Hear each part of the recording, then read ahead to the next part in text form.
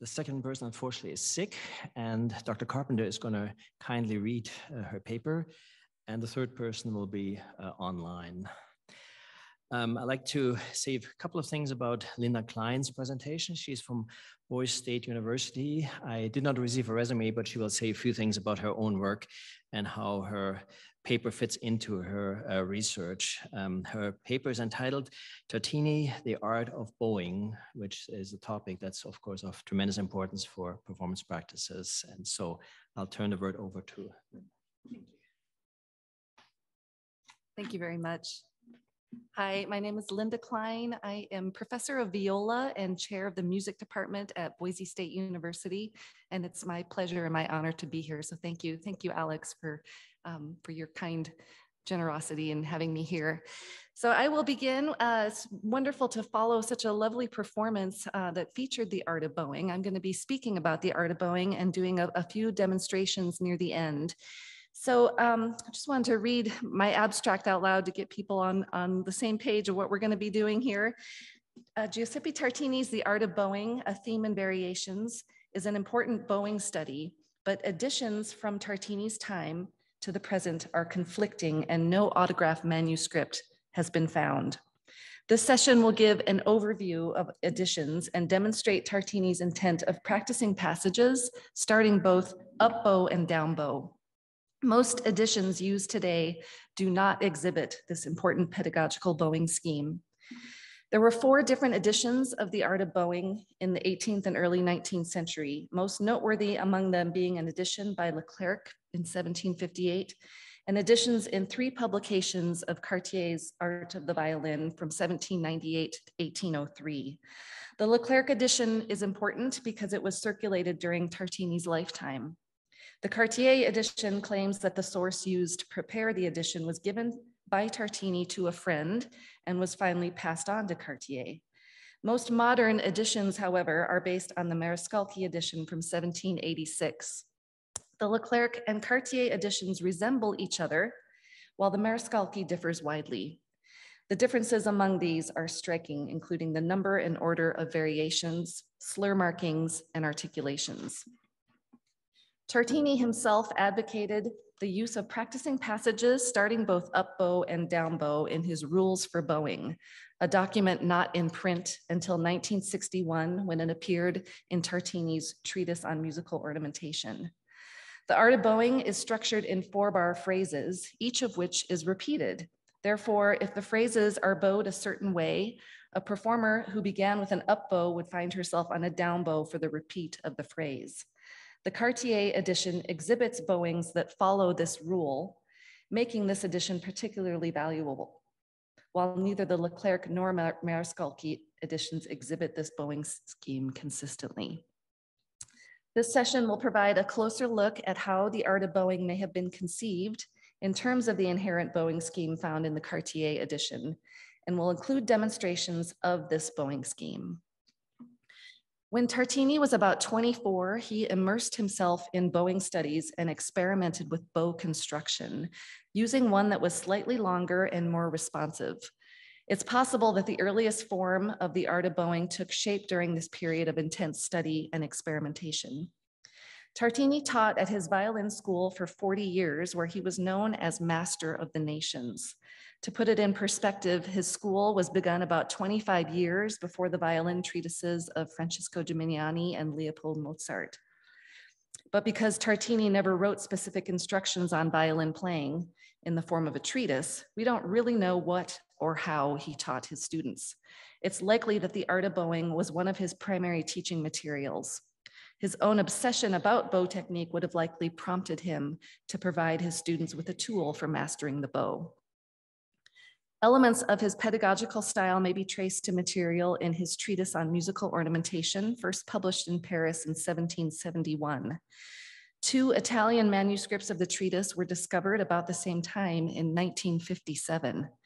One was acquired by the University of California at Berkeley and the other in Venice. The Venice manuscript is particularly important because it contains a section not included in the Paris edition or in the Berkeley manuscript copy. In the Venice manuscript is a 2-page section entitled Rules for Bowing.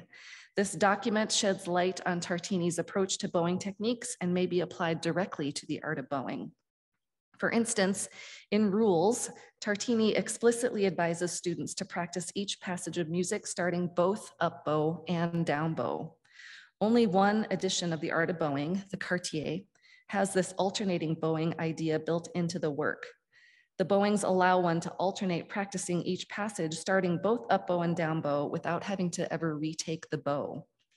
Some believe that the Paris edition of the treatise deliberately omitted rules for bowing because it did not reflect the fashion of the times in Paris, and we'll return to this thought in a moment. Aside from his work as a famous violinist and teacher, Tartini was also prolific and widely published composer. He was, however, uninvolved in the publishing of his works and was rarely aware if and when his works were published. The problems concerning the chronology of his publications partly stem from the lack of dates ascribed to his extant works, which was typical of the day. However, this may have been deliberate on Tartini's part. He often returned to previous works to revise.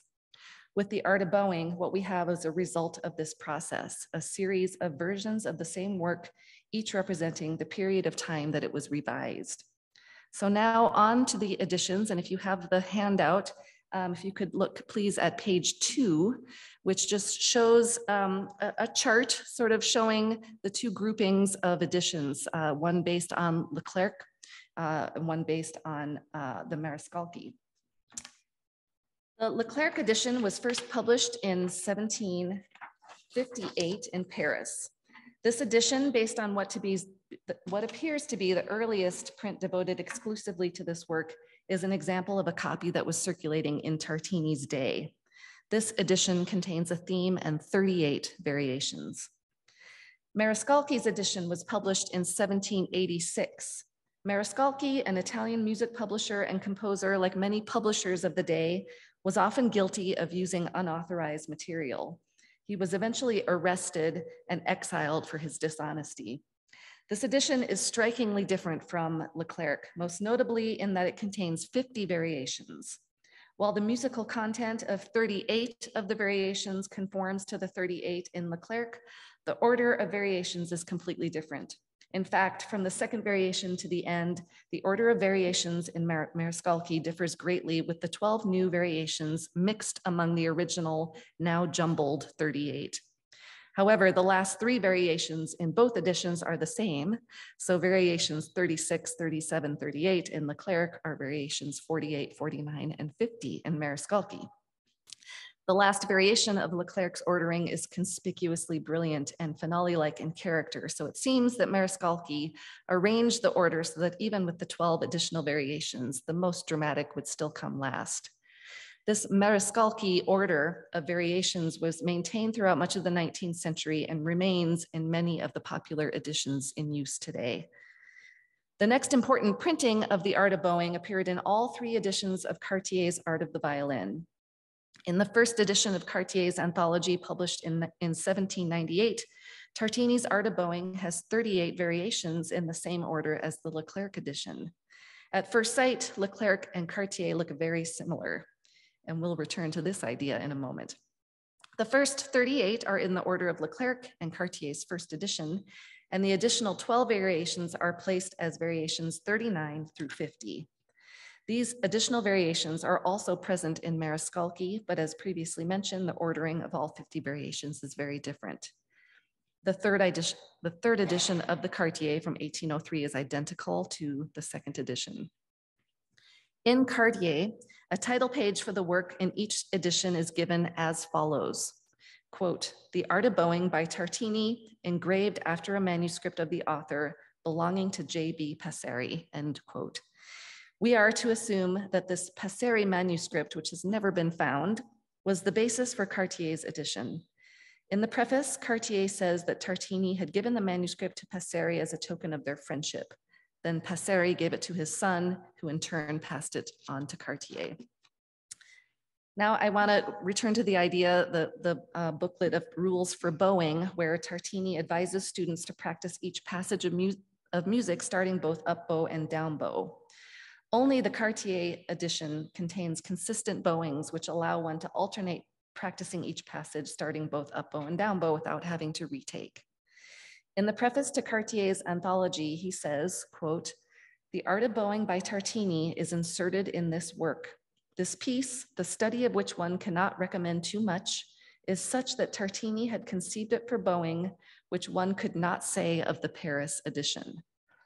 It's most plausible that the Paris edition to which Cartier was referring was in fact Leclerc, revealing the differences in bowing intent between Leclerc and Cartier." To his preface, Cartier adds a footnote that reads, quote, "I have in the meantime taken the numerical order of the manuscript which I have used, being the Tartini original. It did not follow the order which he later observed," end quote. We know that Cartier owned a copy of the Mariscalchi edition because it happens to survive. The copy, microfilmed by the New York Public Library, bears his personal stamp. In the copy, we find handwritten numbers in the margins that delineate the discrepancy in the order of variations between Mariscalchi and Cartier. So when Cartier writes, "It did not follow the order which he later observed," he is most likely referring to the different order found in Mariscalchi. This suggests that the Cartier is providing us with, in his first edition at least, an example of the art of bowing as it may have appeared prior to 1786 when the Mariscalchi edition appeared. Interestingly, the second edition of Cartier's Art of Bowing, which contains the additional 12 variations present in Mariscalchi, the 12 additional variations also exhibit the alternating bowing scheme, whereas in the Mariscalchi they had not. So Cartier in his second edition adds 12 more variations after resolute sounding variation 38. It could be said, however, that variation 50 in Cartier's second and third editions makes an interesting choice for an ending as well, with its jovial up bow and down bow staccato passages, and I will demonstrate this variation in a moment. Another point of contention surrounding Cartier's editions: on the title page to his first edition of the Art of Bowing, Cartier claims to be using the Passeri manuscript. However, his subsequent two editions with additional variations bear the same inscription. Some musicologists question how Cartier can claim in all three editions that the manuscript is Passeri's when the first and second editions differ by 12 variations.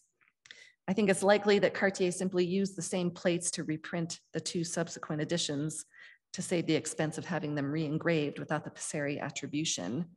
And so the inscription no longer bears the force of such a claim on the second and third editions, though certainly it was intended as one in the first edition. I had said a moment ago that at first sight, Leclerc and Cartier editions appear to be similar. A closer look reveals many discrepancies of articulation as well as pitch.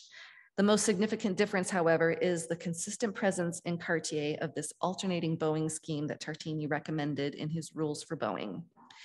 Because rules for bowing had not been published until 1961, remember that the Venice manuscript, which contained rules for bowing, was not discovered until 1957, it's likely that editors of the Art of Bowing prior to 1961 did not have access to this source, and yet editions that have been published since then make no mention of this publication and its impact on the Art of Bowing. Rules for Bowing sheds new light on one of the most important aspects in regard to the Art of Bowing and the Cartier edition that requires further explanation. Tartini wrote in rules, and this is my own translation, quote, "With the bow, there are no strict rules governing whether to start down bow or up bow. Instead, it is necessary to exercise passages both ways, so one is free with the bow and develops the same readiness in both down bow and up bow strokes." In the Cartier edition, if the pickup to any 4-bar phrase is begun up bow, then on the repeat, one finds that the pickup comes on a down bow, meaning that each 4-bar phrase will alternate bowing direction. This internal structure, which again consistently exists only in the Cartier edition, likely reveals one of the intentions of the piece. Several of the variations in Cartier contain bowings that are so contrived to fit into this scheme that it seems likely that they were adjusted for this purpose. Perhaps the manuscript from which Cartier was working contained bowings that were faithful to Tartini's intention, or perhaps Cartier had access to rules for bowing, or at least knew about Tartini's philosophy on practicing passages starting with both bow directions, and made the bowings in his edition adhere to that practice. This idea of practicing passages alternating down bow and up bow has been passed on through generations of string teachers since the 18th century, but only Cartier's edition makes it plain in his notation. This practice opposes the rule of the down bow, which was in fashion for much of the Baroque period, in which players were expected to play the downbeat of every measure with a down bow. Many violinists like Corelli and Gimignani opposed this rule. Gimignani, renowned for his adamant opposition to the practice, advised musicians, quote, not to follow that wretched rule of drawing the bow down at the very first note of every bar. And he even goes so far as to warn against accenting downbeats at all. Because of evolving changes in bow construction, especially the advent of the Tort models around 1780, there became less inherent separation between strokes, and smoother, more connected bow strokes became more common.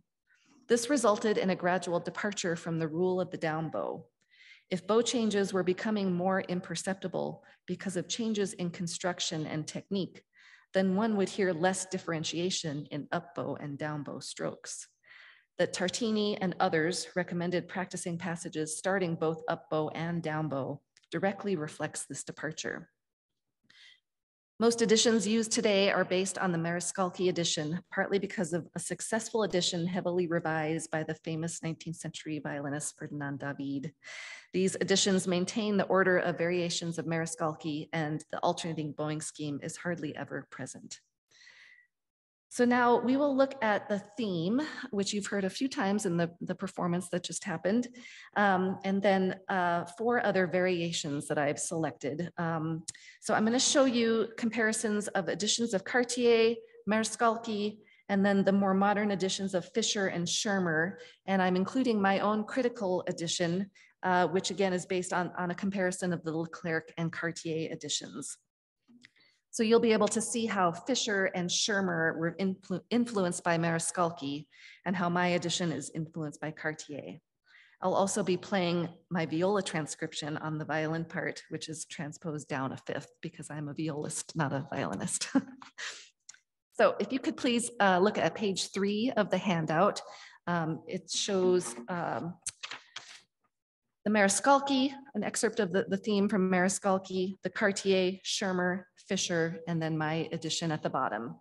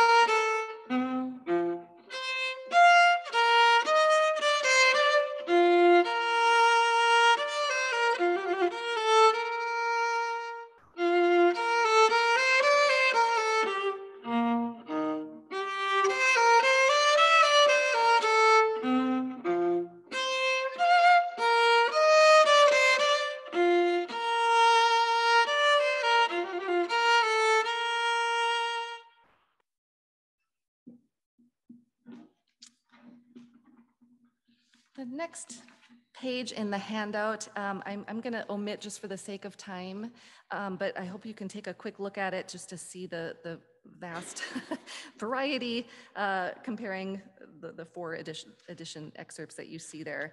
Same with page 5. I'm going to skip that one as well. And so now if you can please look at page 6. You see the Mariscalchi, it's listed as variation 17.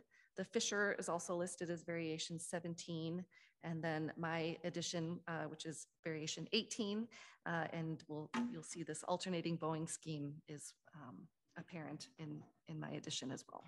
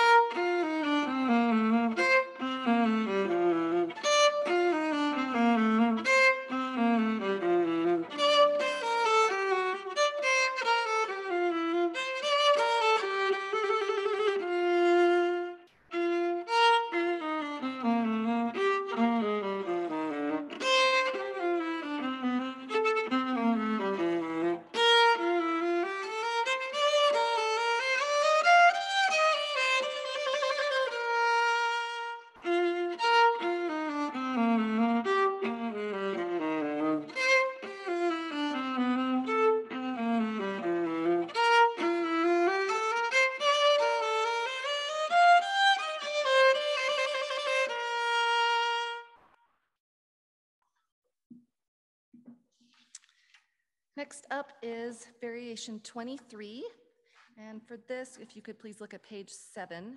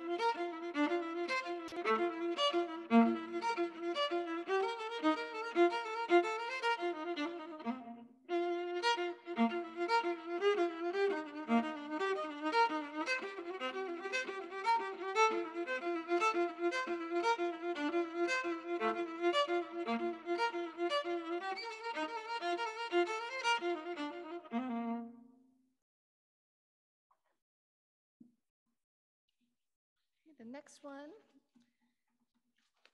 should be on page 8 of your handout. I think it's the next page. Is variation 32.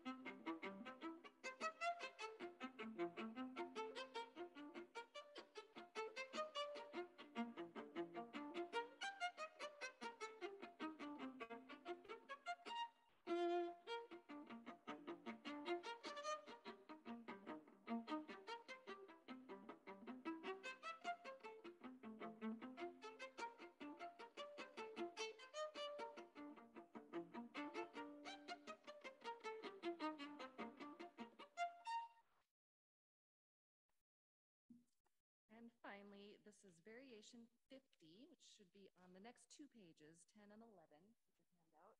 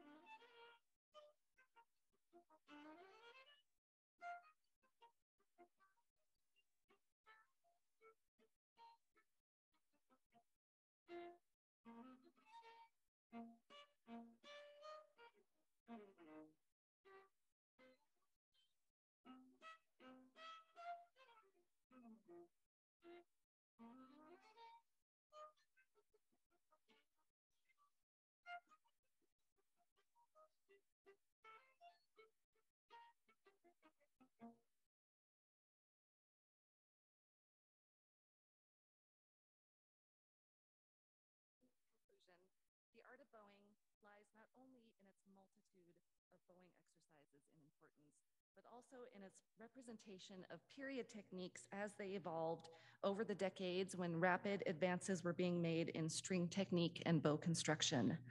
The likelihood that it was used as a teaching tool at the School of Nations, the training ground for so many of Europe's most influential violinists of the generation after Tartini, also adds to its significance.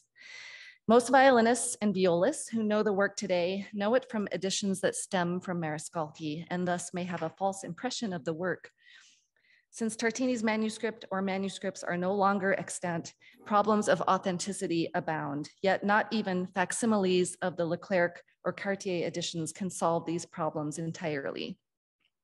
It's ironic that 19th and 20th century editions of the piece contain bowings that adhere to the rule of the down bow, especially as Tartini likely designed the art of bow for a much more comprehensive purpose. Thank you very much.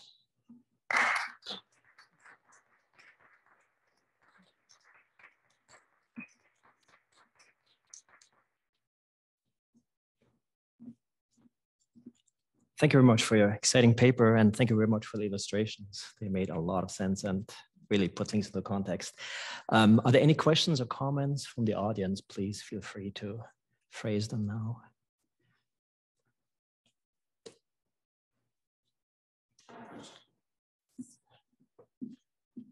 Oh, yes, it's working. Hi, Linda. Hi. Thank you so much for your paper.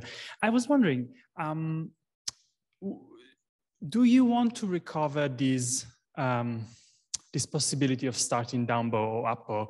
Do you think that there is a, I mean, I assume you do want to recover it. Do you see a pedagogical advantage today? Because I was looking at you and you were doing all this kind of like down bow staccato, yeah. Which to me, if I was thinking about me doing it, that's kind of hard. Yes. Do you see a purpose in recovering that, to a pedagogical purpose in doing that? Yeah, it's such a great question. And I sort of pivot back and forth from it. And I play in an orchestra where it feels like we talk a lot about bow direction, but it doesn't ever really matter. So, but I do think that it's a useful exercise to just if you have a difficult passage of music, to practice it in a different bowing altogether can just give you a different perspective of the music itself. So I am interested in it and would love to know more about it.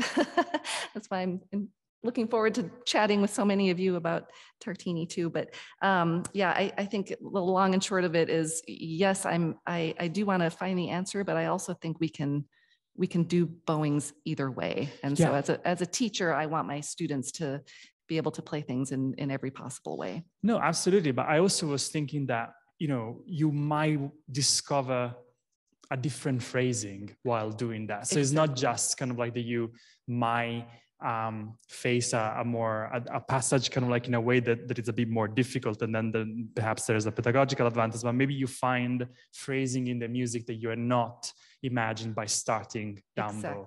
Exactly. That's a perfect point. Thank you so much. Thank you so much. Any other questions or comments, please?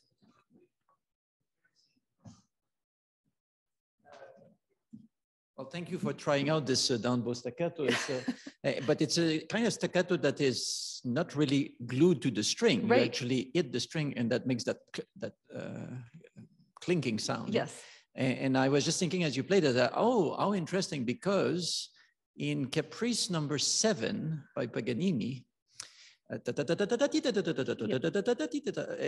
usually it is played down glued to the string, and it's extremely difficult to do because of the resistance of the string. But when I call that an helicopter bow of sort, and it actually is possible to do, and it kind of makes a brilliant effect. It's just stunning for what it is at the moment, but it's actually twice as fast perhaps as this etude that Tartini requires. But the link between Tartini and Paganini makes the possibility of that caprice being played this way more plausible, I think. Yes, wonderful point. Yeah, so thank you for trying it out. Yes, of course. Thank you. Any other comments? If not, I think we should give Linda another applause. Thank you. Thank you so much. We now come to the second presentation by Alenka Donovan from McGill University. Dr. Carpenter has kindly agreed to read her paper, and maybe I'll say a few words about her biography.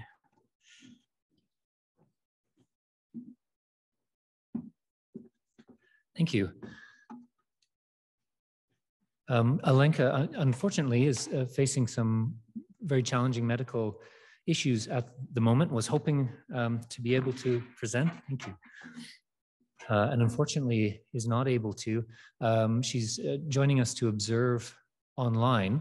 What I propose is that in lieu of questions, if anyone has any comments or observations to make at the end of the paper, I think that would be totally appropriate. And then if anyone has questions that they would like answered in some sort of more substantial way, then the participants will already have Alenka's email and they could email her, or alternately the participants or any of the audience members, if they have more substantive questions, they could forward them to me at the Worth Institute and I could forward them on to Alenka. But I'm very honored to have the opportunity to read her paper. I will try not to stumble over some of the words, but I'm grateful for the fact that it's beautifully written, and I hope you will find it so as well. Topics in Tartini: the language of folk music and its influence on the music of Giuseppe Tartini, by Alenka Donovan from McGill University.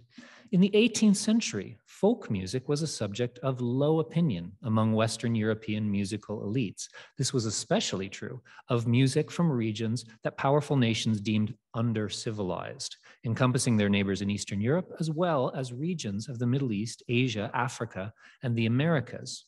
Given the comparatively close proximity of Hungarian, Romanian, and Slavic language populations to the musical centers of Europe, their musical traditions were frequent objects of both attention and derision. When musical references to the folk traditions of these countries appear at all in the Western canon, they are made mostly in jest, good-natured or condescending, or else appear in forms so watered down that they little resemble the original sounds from which they were derived. A handful of composers took a more serious interest in the subject. Of these, Telemann and his passion for Polish music is perhaps the best known, yet even these composers wrote at a remove. The folk music they imitated remained an object of the other, a dialect separate from their own compositional language. But among the composers who treated with Eastern European folk music, there was one whose relationship with the material and whose incorporation of it into his own language makes him unusual, Giuseppe Tartini. Tartini, a native of the multi-ethnic Istrian region, was a curious character. Though famous as a violinist and pedagogue, he was also an enthusiast of Enlightenment thinking. He wrote of his discovery of the third sound overtone as a scientific finding. He was a vehement anti-conversionist, despite being a devout Catholic, an avid multiculturalist. He taught students from such a wide array of backgrounds in his school of violin playing in Padua that it was later known as the School of Nations. And later in life, a musical folklorist. He collected folk songs, made a point of listening to street musicians, and wrote eloquently about the music of oral tradition as a universal wellspring from which trained musicians could learn compositional and ornamental principles. To better understand Tartini's interactions with folk music, and specifically the traditional music of Eastern European nations, I, Alenka, will lay the groundwork in two areas. First, through the use of topic theory as a device to recognize the folk references in Tartini's compositions. And second, by surveying the treatment of this source music by Tartini's near predecessors and contemporaries, whose approaches differed from his in important ways. Topic theory, developed by Leonard Ratner, describes the way musical styles or idioms take on commonly understood cultural associations, which allow them to be transplanted into different pieces and genres, with the expectation that the audience, steeped in the same norms, will understand the reference. Ratner devised the theory as a response to the frequent and overt use of a, quote, thesaurus of characteristic figures, end quote. found within late 18th century repertoire. Topics may be drawn from music associated with all levels of society, relying on the presumption that 18th century consumers would have been exposed to the full range of idioms available in a given context. Topic theory has since found broader interest and application. In Tartini's day, idioms like the, quote, Hungarian minor scale and the, quote, mazurka rhythm would have been familiar to Western Europeans who came into contact with tradesmen or musicians from Eastern Europe, even if they did not travel themselves. And composers who worked in proximity to Eastern European folk music would almost certainly have been familiar enough with these topics, quote, to incorporate them into their own music. Research on Eastern European topics is relatively sparse. The vast majority of publications concerned with or adjacent to topic theory focus on Western European art music of the later 18th century. There has, however, been a small subset of research that provides insight into 18th century Eastern European topics with emphasis on Hungary and Poland, whose musical cultures are represented ubiquitously in Western European traditions. While some topics assigned to Hungarian and Polish music are recognizable as being regionally specific, others, particularly those concerned with modalities and dance rhythms, frequently occur in the folk music of neighboring Slavic regions as well. Spare as the literature is, an overview of these proposed topics is enough to identify Eastern European folk references in 18th century repertoire, which audiences of the day likely would have understood. One chapter of the Oxford Handbook of Topic Theory investigates the influence of, quote, Turkish and Hungarian gypsy styles, end quote, beginning in the 18th century. Catherine Mays groups the two stylistic influences together for two reasons. One, arguably most interesting, but treated much less thoroughly due to a scarcity of research, is that there are, in fact, identifiable stylistic links between Turkish and some Central and Eastern European traditional music. This is a poorly researched area in general, yet the Hungarian music historian Bence Szabolcsy traces the, quote, rebounding thirds, typical of much Western music a la turca, to the Hungarian torokos, a dance originating in central Hungary during the period of Ottoman occupation. The second and better supported reason is that representations of both cultures in Western music were fundamentally Western constructions. Rather than representing faithful incorporations of actual Hungarian or Turkish traditions, these Western constructions tended to lump the two together as representations of the uncivilized or under-civilized other. Over the course of the chapter, Mays identifies stylistic features of Hungarian music representations that made it through the translation from folk music to the works of Western composers. And here, quoting Catherine Mays, duple meter, regular four-measure phrases, major mode, in this case with a brief excursion to the relative minor, exclusive or nearly exclusive use of tonic and dominant harmony, a simple and repetitive accompaniment pattern, and a melody composed of short motives or cells, themselves often constructed of chordal leaps or circling figures, which favor repetition over development. Ending quote there. These features are borne out by scattered but similar observations in the 18th century record. For instance, C.F.D. Schubart, writing in the 1780s, defined Hungarian gypsy dance music as being routinely in duple meter and containing, in his words now, bizarre modulations. The latter likely refers to some of the brief modal shifts common in many Eastern folk traditions, which do not obey the conventions of Western tonality and may subsequently strike the unfamiliar ear as unprepared modulations. Mays also argues that Hungarian gypsy music was primarily associated with dancing, while Turkish music was closely tied to the military tradition of the Janissaries, and these associations in turn carried generic and syntactical implications. Stephen Zahn, in examining the relationship of Telemann and his contemporaries to Polish traditional music, comes to similar conclusions. Telemann was a rarity among 18th century composers in that he had both direct contact with and apparently genuine appreciation for folk music. Zahn suggests he was, quote, perhaps alone among his Western European contemporaries, regarded Polish music as something more than another exotic topic, end quote. Yet even Telemann was prone to describing it in terms of the, quote, barbaric beauty. And his contemporaries, for the most part, treated Polish music little, if at all. When strains of it do appear elsewhere in 17th and 18th century Germanic repertoire, they usually do so as pastiche elements, embodying the, quote, perceived incoherence and irrationality of Eastern European traditional music, end quote.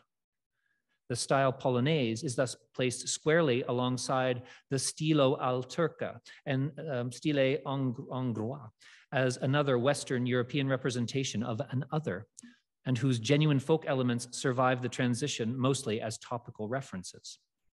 Some links survive more clearly than others. Zahn cites the research of Klaus-Peter Koch in identifying melodic and rhythmic similarities between Telemann's Polish-flavored works and Eastern European melodies from manuscript sources. Zahn includes a lexicon of musical exoticism, in quotes, essentially a topic table, covering the 18th century stile al turca and stile hongrois, and the general category of Orientalism, which in this case refers to anything geographically or culturally east of Western Europe, spanning roughly from the Balkans to Russia. These topics include drone pitches, crude, unprepared, or non-functional harmonies, that's in quotes, quote, jangling ornamentation, repetitive rhythms and melodies, motoric passage work, and lengthy improvised passages, use of triplets and duple time, and specific modal inflection, the raised Lydian fourth and augmented second, the gypsy scale, a major scale with a lowered second and sixth degree, and the gypsy minor scale, also called the Hungarian minor or double harmonic minor scale with raised fourth and seventh degrees. Absent from the Hungarian category, but attributed generally to Eastern European music, are added parallel fourths, fifths and octaves, extensive chromaticism, irregular rhythms, and generally repetitive rhythms and melodies. In the 17th and 18th century body of work Zahn examines, representations of Polish music are revealed to share most of these characteristics with other European folk idioms. And here's a quote now from Zahn. Quote, aside from distinctive rhythms and metrical characteristics discussed in the table, Polish markers include modal inflections, crude harmony, noisy ornamentation, pronounced rhythmic and melodic repetition, restricted melodic range, unison and octave doublings, drones, and aladzapa and Lombard rhythms, end quote. There is currently little scholarship on topics from other Eastern European folk traditions, but I have identified characteristics of Istrian folk music in the interest of proposing some topical references in Tartini's oeuvre. Petra Persolia, after aggregating the available research on Istrian folk music from present-day ethnomusicologists back through the earliest known transcribers in the 19th century, presents the following list of qualities particular to Istrian music, now quoting. Typical narrow range span, 5 or 6 tones, and melodic phrases' tendency to be short in length, compact phrase structure, end quote. She notes that, quote, the Istrian tonality functions independently of the principles of Western voice leading. Dominant and leading tone cadential formulas play no role in the music of this genre. Instead, Istrian melodies tend to conclude at the unison. Given that the melodies are set in 2 parts, the cadential formula is horizontally guided, compared to the 4-voiced vertical harmony in art music, end quote. Some of these characteristics have already been topically associated with Eastern European folk music in general, but for the purposes of investigating Tartini's music, the addition of close 2-part melodic fragments concluding in a unison is a worthwhile addition to the, quote, universe of topics. With these topics in hand, it is possible to trace references to Eastern European folk music in the compositions of 18th century Western European composers, and of Tartini in particular. First, however, I will discuss some common trends among Tartini's contemporaries in order to contrast their use of these topics with his. Most references to Eastern European folk music in 18th century compositions are not particularly nuanced, and often not even particularly accurate to the cultures they attempt to reference. Insofar as these composers' upper-class patrons interacted with or were interested in folk music, their tastes tended towards a surface-level interest in the, quote, foreign or lower-class other, end quote, a reductive fascination with cultural primitivism. Even those musicians whose regions bordered on Eastern Europe were not open-minded. Wolfgang Kaspar Prinz recalling a stay in Siberia in 1696, described, quote, 2 beer fiddlers who played such harmony as made my ears ache for 4 weeks, since the bass player struck up in the ensemble simply as he wished, so that he played hardly anything except loud dissonances, and generally sustained notes a degree above or below the note which would have made an octave with the violin. All the same, this music pleased the peasants there so extremely well, and they became so jolly hearing it, that I thought they were going to break up the room, end quote. Another German musician, the Berlin cantor Martin Fuhrmann, writing in 1706, had this to say, quote, Vitium conjunctionis, the vice of joining, is when musicians patch together old-fashioned passages that sound like the sort of ornaments that country and tavern fiddlers play, or the kind of music that bunglers, field fiddlers, Bach pipers, hurdy-gurdy players, and bagpipers like to turn out. But these are not the only ones who play this way. Artists with more grandiose pretensions can do it too, so that anyone would swear that they learned their trade from the beer fiddlers, end quote. The mentions of Bachs and hurdy-gurdies, both associated with Slavic folk music at the time, are suggestive about the origins of these lower-class bunglers and field fiddlers. This condescension towards the musical underclass was not uncommon. Court and town musicians frequently and resentfully found themselves vying with the beer fiddlers. Fuhrmann writes of so derisively for weddings and similar social engagements. In fact, this appears to have rankled musicians at the top of the hierarchy so much that several German-speaking administrative provinces enacted legislation to protect the guild musicians' professional interests. Some of the guilds that regulated urban musicians banned their members from performing on traditional or folk instruments as a way of enforcing professional standards. The language used in some of the prohibitions bears a strong resemblance to that of Fuhrmann and his sympathizers. A ban declared in Württemberg in 1721 decreed that, quote, none of this profession, be he master, journeyman, or apprentice, should dare to make use at performances of Sackpfeifen, Polnischer Bach, hurdy-gurdy, triangle, or other unmusical instruments of this kind, end quote. While a mid-century statute applying to Upper and Lower Saxony forbade guild musicians from playing, quote, dishonest instruments, such as the Sackpfeifen, Schafsböcke, hurdy-gurdy, and triangle, which the beggars often play when collecting alms and thereby treat art with contempt and diminish it, end quote. It's hardly surprising then that most instances in which Eastern European folk music appears in 18th century art music, these instances are parodic, mocking, or exoticizing in a manner that reflects more on Western ideas about Eastern European music than on those places' actual musical practices. As the folk Polish idiom was arguably the most popular of the Eastern European set at the time, it offers the largest array of repertoire, but even with a larger pool to draw from, most of what emerges when not utilizing Polish topics for musical jokes indicates its intended Polishness only through those topical references least jarring to the Western ear. Johann Valentin Maeder's Der polnische Pracher of 1689 and Johann Heinrich Schmelzer's Die polnische Sackpfeife of 1665 are pieces that borrow ham-handedly from the folk idiom for comedic effect. Johann Fischer's series of Polnische Tänze of 1702 and 1705 have almost nothing recognizably Polish about them to those familiar with the actual folk idiom. The topical references are limited to a scattering of slightly unusual rhythmic emphases, loosely linked to Polish dance forms, presumably to lend them enough of a non-Western flavor to deserve their titles.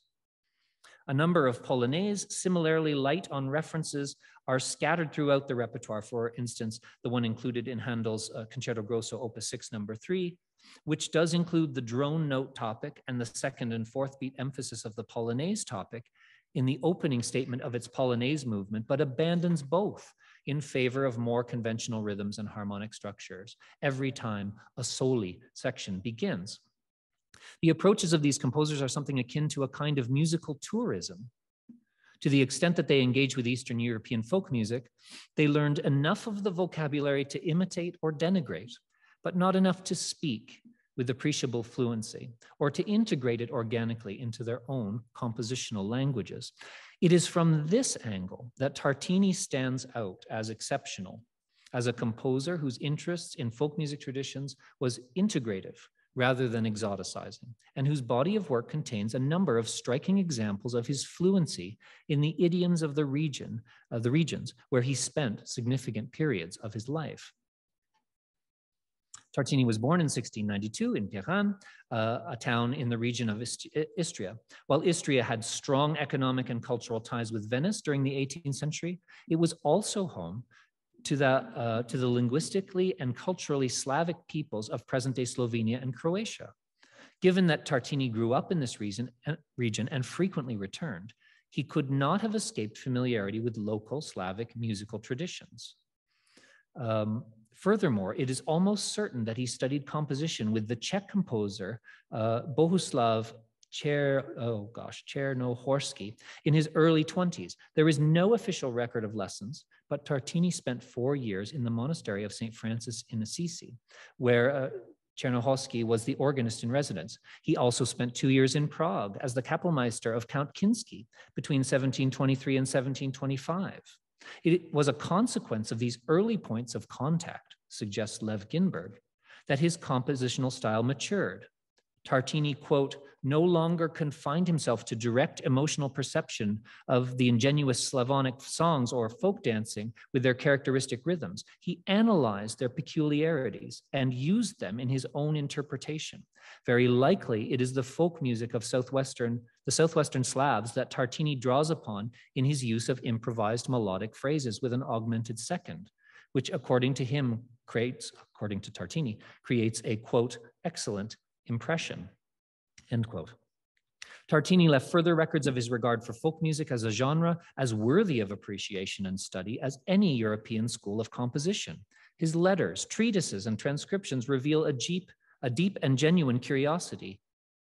He, quote, observed and studied the music of farmers, boatmen, and fishermen, end quote.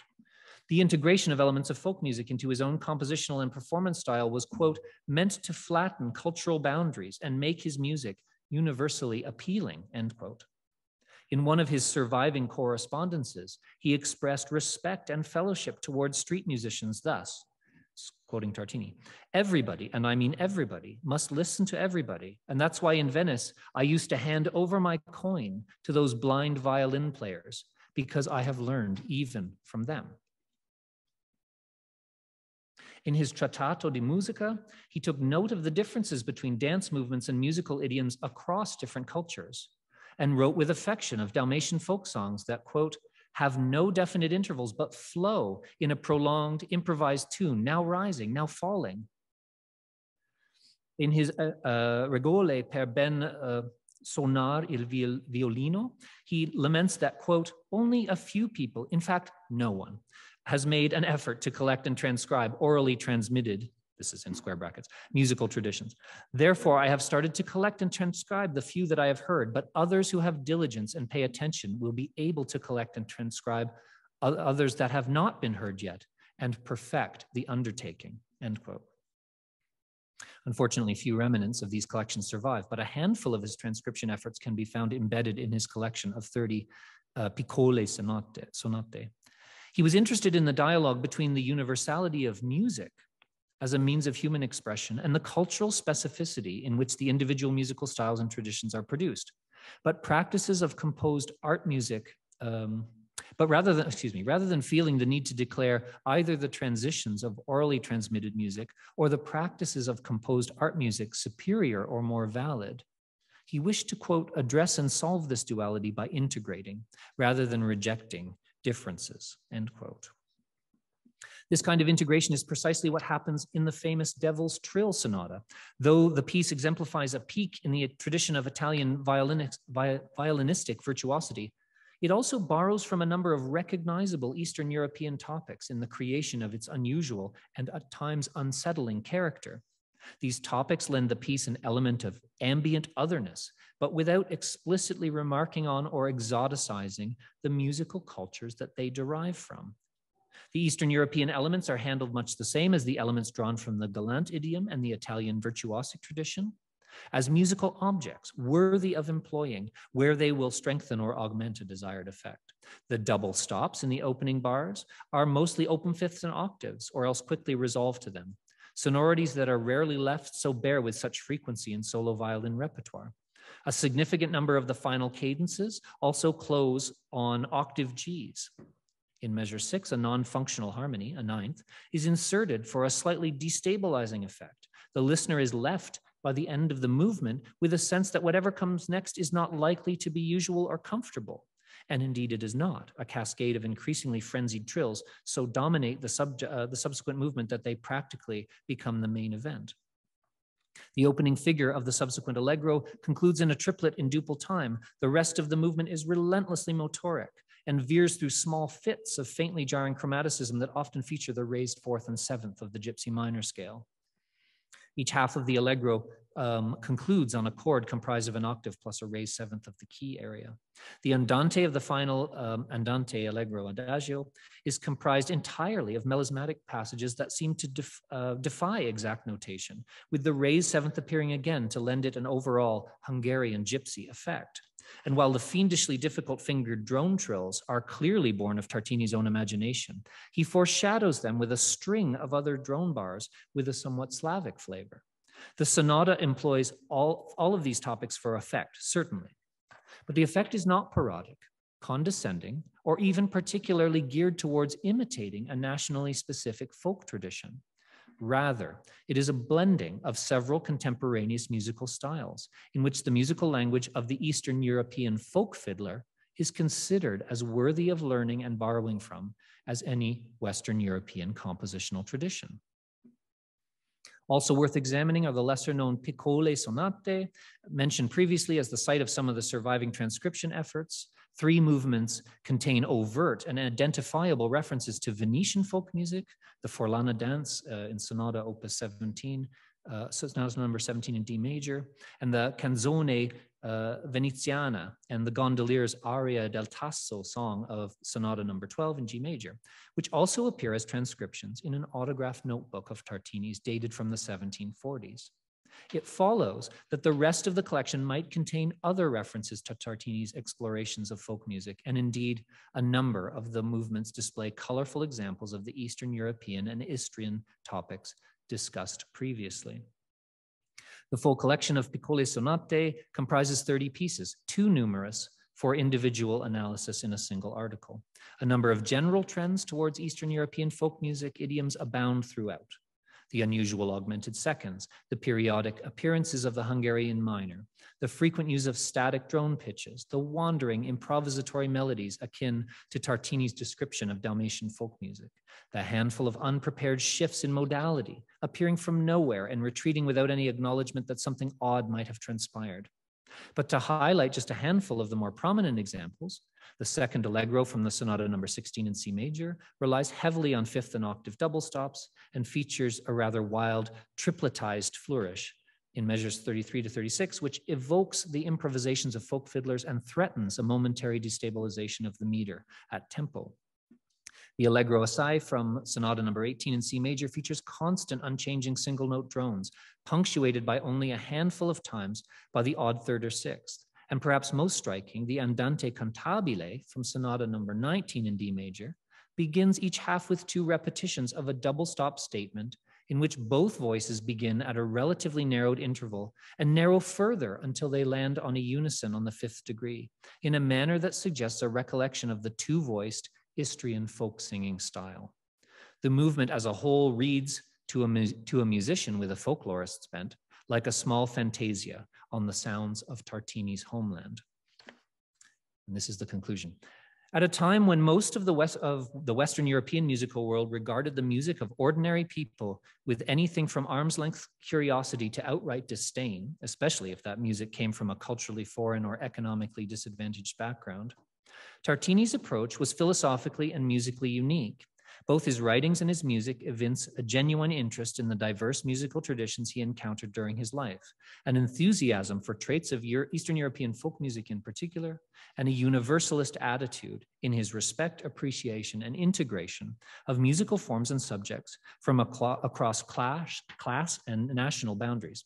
By providing an overview of some of the topical references Tartini makes to these folk forms in both his most famous work and one of his most obscure ones, I hope to invite other scholars and performers to engage with this underexplored facet of Tartini's life and music, as well as with the folk traditions that inspired him. And that is the end of Alenka's paper.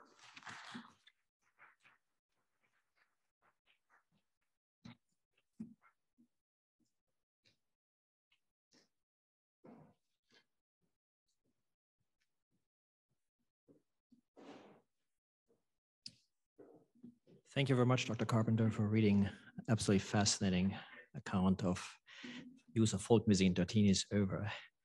We now come to the third paper, which is an online presentation by Adrian Vriens from the University of Toronto. His paper is entitled "In the Image of Bach, Friedrich Wilhelm Sonata a Violino Solo." And I would ask Dr. Vriens to say a few things about his biographical statement, since I didn't receive any materials. So.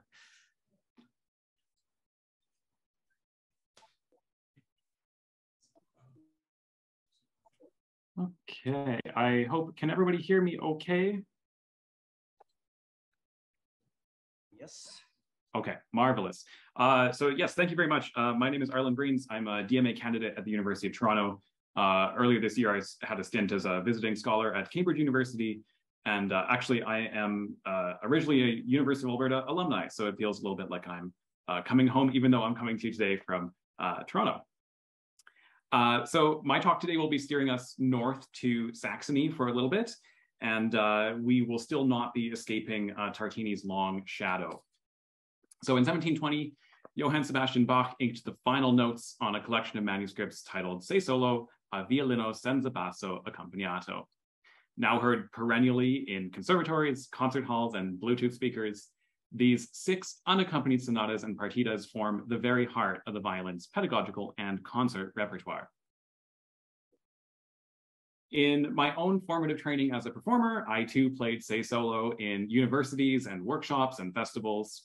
And inevitably, esteemed guest artists from Vienna or London or New York weighed in on what Bach wanted, or what Bach must have meant. What was actually being said in those moments, of course, is that they wanted it to be played a certain way. And like many in artistic rebellion, I found myself drawn to the early music field. And there, respected pedagogues expressed more ideas about what composers like Bach must have wanted, this time with footnotes referencing treatises. And dutifully, I memorized the admonitions of Leopold Mozart and Francesco Geminiani, like some memorized verses from the Bible. Yet I have remained uneasy. Historical treatises are valuable, but an author's poor turn of phrase is enough to leave us baffled. And a book cannot address every scenario that emerges while playing the instrument. In his 1774 treatise Anweisung zum Violinspielen, Georg Simon Lülein drives these limitations home, saying that, quote, "Under no circumstances do I pledge that you can learn how to play the violin through this treatise without a teacher," end quote. I also question the manner in which commonly cited treatises are applied to vast swathes of historical music. In the search for answers to performance practice questions, regional differences, authorial idiosyncrasies, and decades-long gaps are often glossed over for the sake of expedience.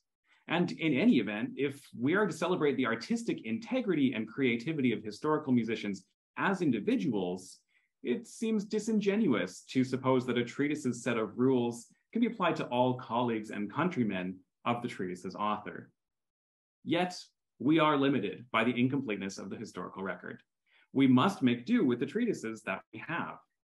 But it may be possible to identify other data points that illuminate the relationship between, say, Bach's performance practices and those of the common treatises. One resource for this exploration consists of pedagogical scores and exercises from the period.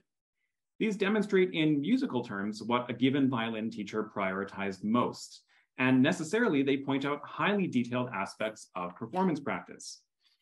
If such a teacher was also connected to the Bach family, these resources might point the way to certain performance practices and simultaneously link or distance the Bach tradition from the recommendations of Leopold Mozart et alia. It is for those reasons that we turn to Friedrich Wilhelm Rust. So Rust was born in 1739 and died in 1796. And for most of his life, he was associated with musical life in Dessau, only 30 kilometers from Bach's Köthen and 70 kilometers from Leipzig. And Rust was a Bach enthusiast from a young age. In his autobiography, he reported playing the first book of the Well-Tempered Clavier by memory at age 13. And he would eventually go on to study composition and keyboards with Friedemann and Emanuel Bach. And as a violinist, Rust was also evidently very highly talented, and he studied with the violinists Karl Huck and Franz Benda. Throughout his life, Rust collected Bach manuscripts and copies, including an early manuscript of Say Solo. Attendees of this symposium in particular will also be interested in a passage from Rust's autobiography, in which he recounts, quote, "When I went to Padua, I felt the joy of meeting the father of Italian violinists, the old Tartini. Although he no longer played, for old age had already strained his nerves, I visited him several times and gained much pleasant and instructive information from his conversations about music," end quote. And while he was in Italy, Rust would also meet with Tartini's students, including Pietro Nardini, Maddalena Sirman, and many other notable Italian violinists. Rust's compositional style was, on the whole, quite creative and contemporary, so he kept well abreast of musical developments across Europe and frequently wrote to publishers requesting the latest scores. His works have a certain concern for novelty and special effects and show the strong influence of the Galant, Empfindsamkeit, and Viennese classicism. But in 1795, Rust deviated from that style by composing two Sonate a violino solo, his most technically ambitious works for the violin. Dating to May and June of that year, these sonate pay homage to the polyphonic and suite-inspired writing style exemplified by Say Solo, even though such styles were significantly outmoded by the 1790s. These similarities to Say Solo are more than coincidental. Rust possessed an early manuscript of Say Solo, and since the sonate were written at the end of his life, he almost certainly owned that before he wrote the sonate. These sonate present some obvious surface level parallels with Say Solo, so they have counterpart dance movements, they have substantial paired preludes and fugues, and even a substantial and technically challenging D minor chaconne. Some of the most salient parallels between Say Solo and Rust's sonate are found in Rust's fugues. Solo violin fugues were really quite rare by the second half of the 18th century and were almost exclusively restricted to two voices. In contrast, the fugues found in these sonate quickly establish three voices and develop fugal possibilities at length, introducing left-hand challenges which meet or exceed those that we find in Say Solo. In these fugues, as well as in other movements, Rust was not aiming to write a Bach pastiche, but rather he was borrowing the formal structures of Say Solo as a kind of container for his own ideas. Rust, of course, may have viewed Bach's Say Solo as pedagogical material and written his own sonate in the same vein. Referring to Say Solo in an often quoted 1774 letter to Forkel, C.P.E. Bach had attested that, quote, "One of the greatest violinists told me once that he had seen nothing more perfect for learning to be a good violinist and could suggest nothing better to anyone eager to learn than the said violin solos without bass," end quote. The greatest violinist to whom C.P.E. Bach refers could well have been Rust. Alas, we don't know. Looking to Rust's sonate themselves, there is significant evidence that Rust had pedagogical intent for them. This evidence includes the title page of the third sonata. I won't be discussing this sonata at length today because it's stylistically very different from the previous two, but its title page outlines a clear pedagogical agenda. And since Rust titled this didactic work as the third in a series of solo violin sonatas, it's reasonable to conclude pedagogical intent for the earlier two sonatas in the series. And some evidence at the Staatsbibliothek zu Berlin suggests that Rust wrote these works for his student Peter Geert. And finally, The contents of the sonate scores themselves are also indicative of pedagogical intent. So these works have moments of high artistic quality, but they often lose musical momentum to focus on technical challenges. As the violinist Reinhard Goebel has opined about these works, quote, "The technical effort and musical result are not proportional to one another," end quote. I completely agree with that assessment, and that disproportionate effort is terrible news if you're preparing the sonate for, say, a concert, but it's exactly what a teacher wants in a pedagogical work. So, if Rust's sonate are at least partially inspired by Say Solo and written to instruct a young violinist in Rust's violin techniques, then any performance practices evident in their writing have significant value to our understanding of technique within Rust's circles, and perhaps even within Bach's circles. In the following section, I will assess two representative samples of performance questions drawn from Say Solo, with reference to performance practices for similar passages which appear in Rust's sonate. And where possible, these examples are linked to contradictory or corroborating advice from historical treatises. It's important to emphasize that Rust's sonate are too chronologically removed from Bach's Say Solo to be taken as any kind of performance guides for Say Solo. Instead, they're referenced here as evidence of performance options which a student of the Bach family felt free to employ, and as data points for comparison to treatises. In a few areas of Say Solo, Bach left bowings to the performer's discretion, and one such example is the area from measures 35 to 41 of the G minor fugue. One typical modern execution of this section plays triple stops where possible, then transforms the passage in thirds from measure 38 onwards into a rather active passage of 16th notes. Some performers modify this approach to measure 38 onward by striking the open strings as the bottom notes of triple stops and allowing the open D to ring through of its own accord. This latter approach is more palatable to some performers because it hews closest to Bach's notation and is consistent with how the first triple stops in measures 35 and 36 were played. However, the fluidity of these examples is somewhat stymied by the necessity of playing triple stops in the latter half of measure 36. In response, several historically informed performers have advocated in their books for a more consistent approach that evens out this kind of inconsistency by treating the whole area as arpeggios in equal 30-second notes. The theorist Joel Lester has reviewed all of these options and discourages, quote, any elaboration of Bach's eighth note writing, end quote. So he suggests just playing it as written, as triple stops. The Baroque violinist Walter Reiter suggests, quote, we could invent something less structured and more varied, producing more of a wash of sound, end quote. So really consistency is a key question for this passage.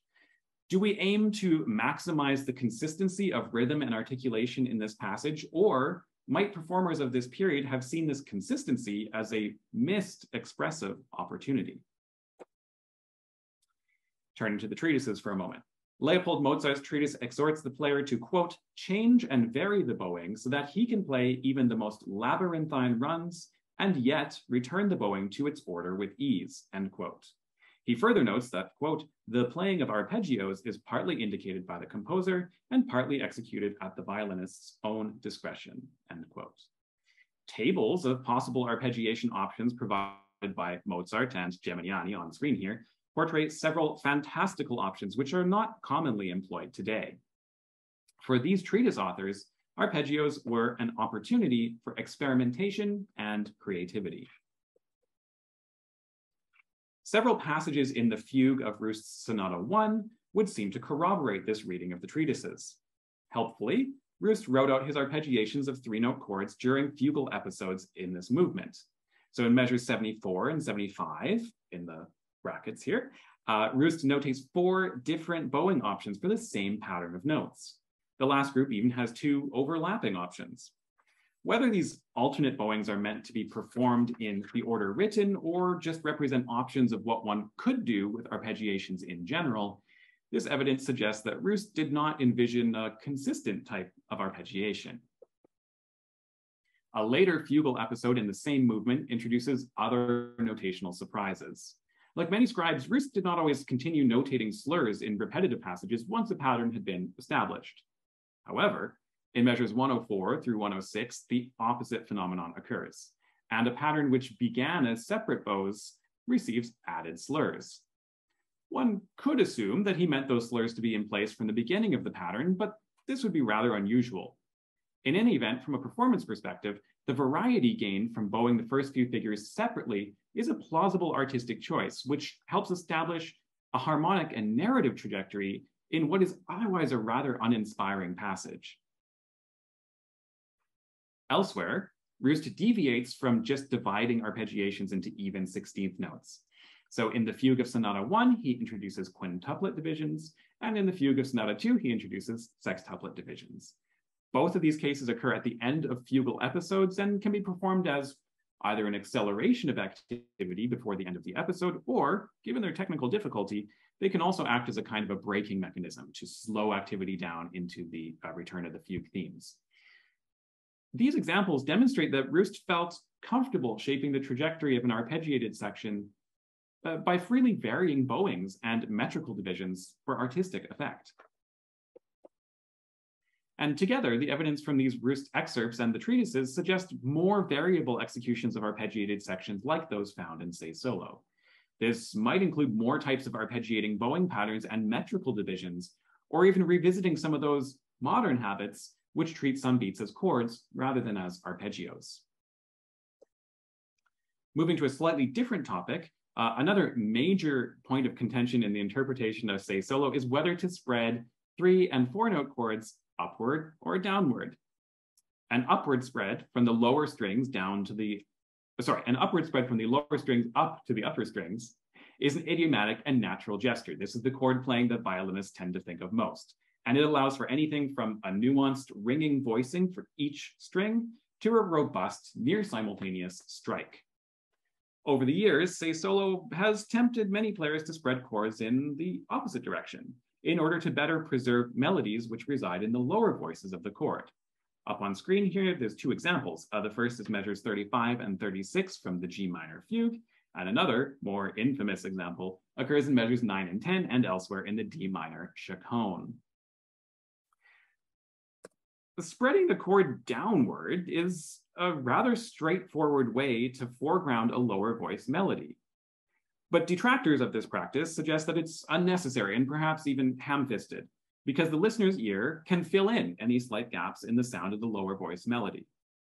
These advocates for exclusively upward spread chords include some big names: Stanley Ritchie, Jaap Schroeder, Judy Tarling, and other leading early music pedagogues. Occasionally, a story is told about how a young Joseph Joachim performed the chaconne for Felix Mendelssohn in 1845.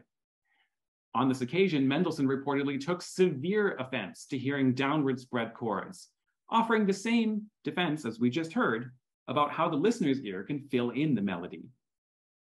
After retelling this story in his book, Jaap Schroeder notes, quote, "Breaking the chords downwards to stress those bass notes produces, in my mind, the effect of vomiting," end quote. But downward spread chords have very strong advocates as well.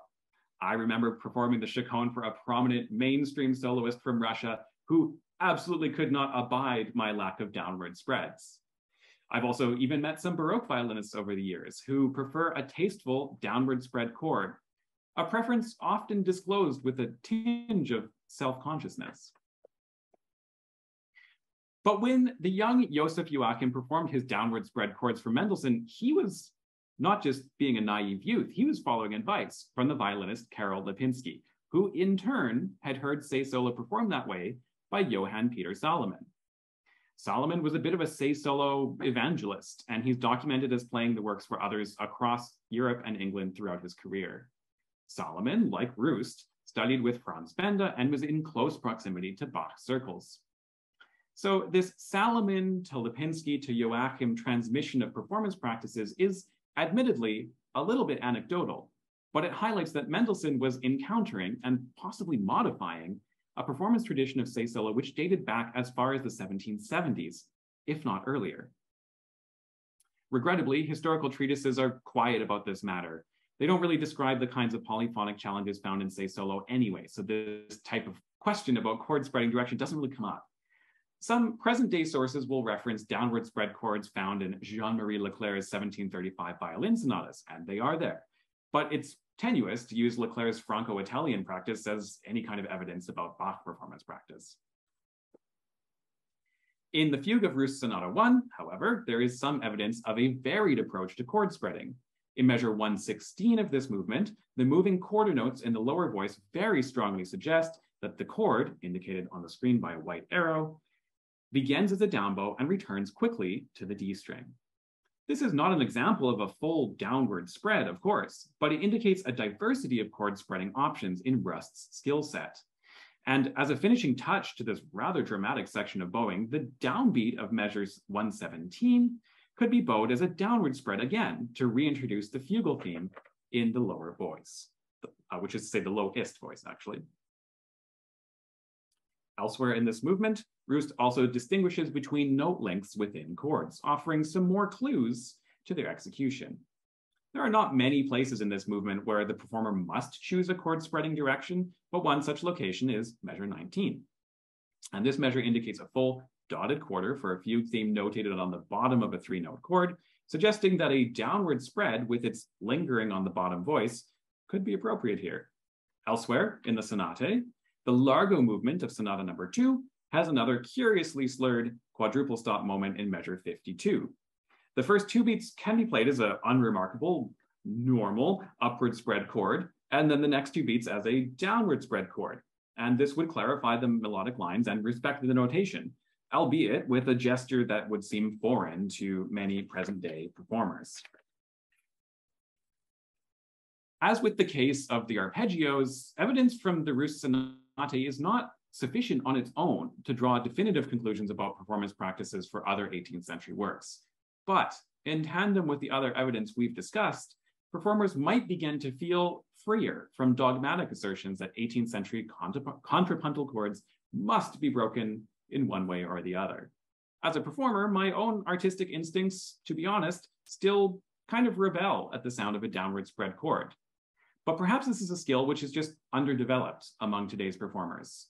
With sufficient practice and artistic purpose, perhaps downward spread chords might be executed with as much nuance and care as upward spreads. It occurs to me that as part of my training, I have spent years and now decades playing upward spread chords and perhaps months practicing the opposite.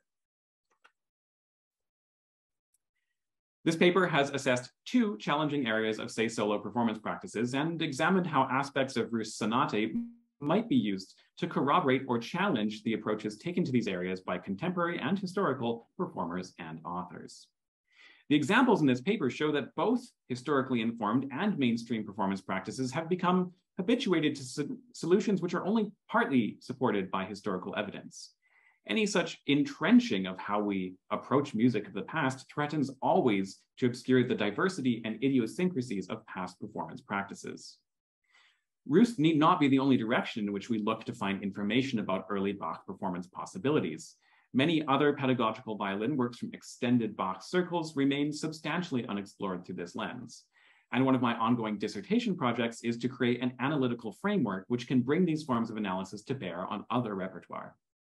By doing so, it may be possible to imagine more creative and diverse approaches to even the most well-worn classic works, invigorating current performances while drawing perhaps closer to the spirit of experimentation and creativity in which composers like Bach, Rust, and Tartini thrived. Thank you very much. Okay. Super. Thank you. Good afternoon. Welcome back. Welcome back, those of us who are here in Convocation Hall. Welcome back, friends on Zoom. We have a final session for our scholarly presentations, a short session of 2 papers. The first is Viktoria Grynenko and Guillaume Tardif, presenting on a really fascinating topic, and it dovetails quite nicely with what we talked about in the last session. So this is Ivan Khandoshkin, the Ukrainian Tartini, 1747 to 1804, variations on Ukrainian songs for violins or violin and bass. So, thank you.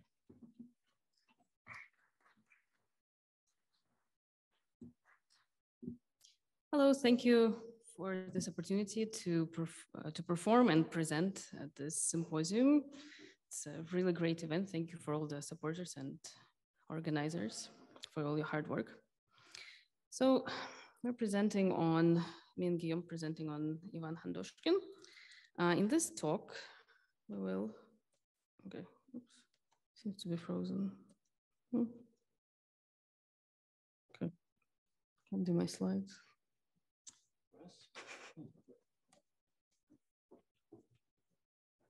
Okay, well, in this talk, yeah, you can come in. Yeah, I'm just gonna just not running. Oh. Okay, sorry. Okay, so in this talk, we'll explore what is known of the life and work of Ivan Khandoshkin as an example of musician of Ukrainian ancestry who worked in the Russian court. Discuss background and Ukrainian cultural elements in the context of Russian court in 1700s. Discuss connections and influences of Italian violinists of his day to Khandoshkin, and explore Khandoshkin's variations as Ukrainian, as well as compare them to works by Italian and French composers of the day. Ivan Khandoshkin, also known as Khandoshko Gandoshko, was born in St. Petersburg to a court horn player, Ostap Khandoshkin.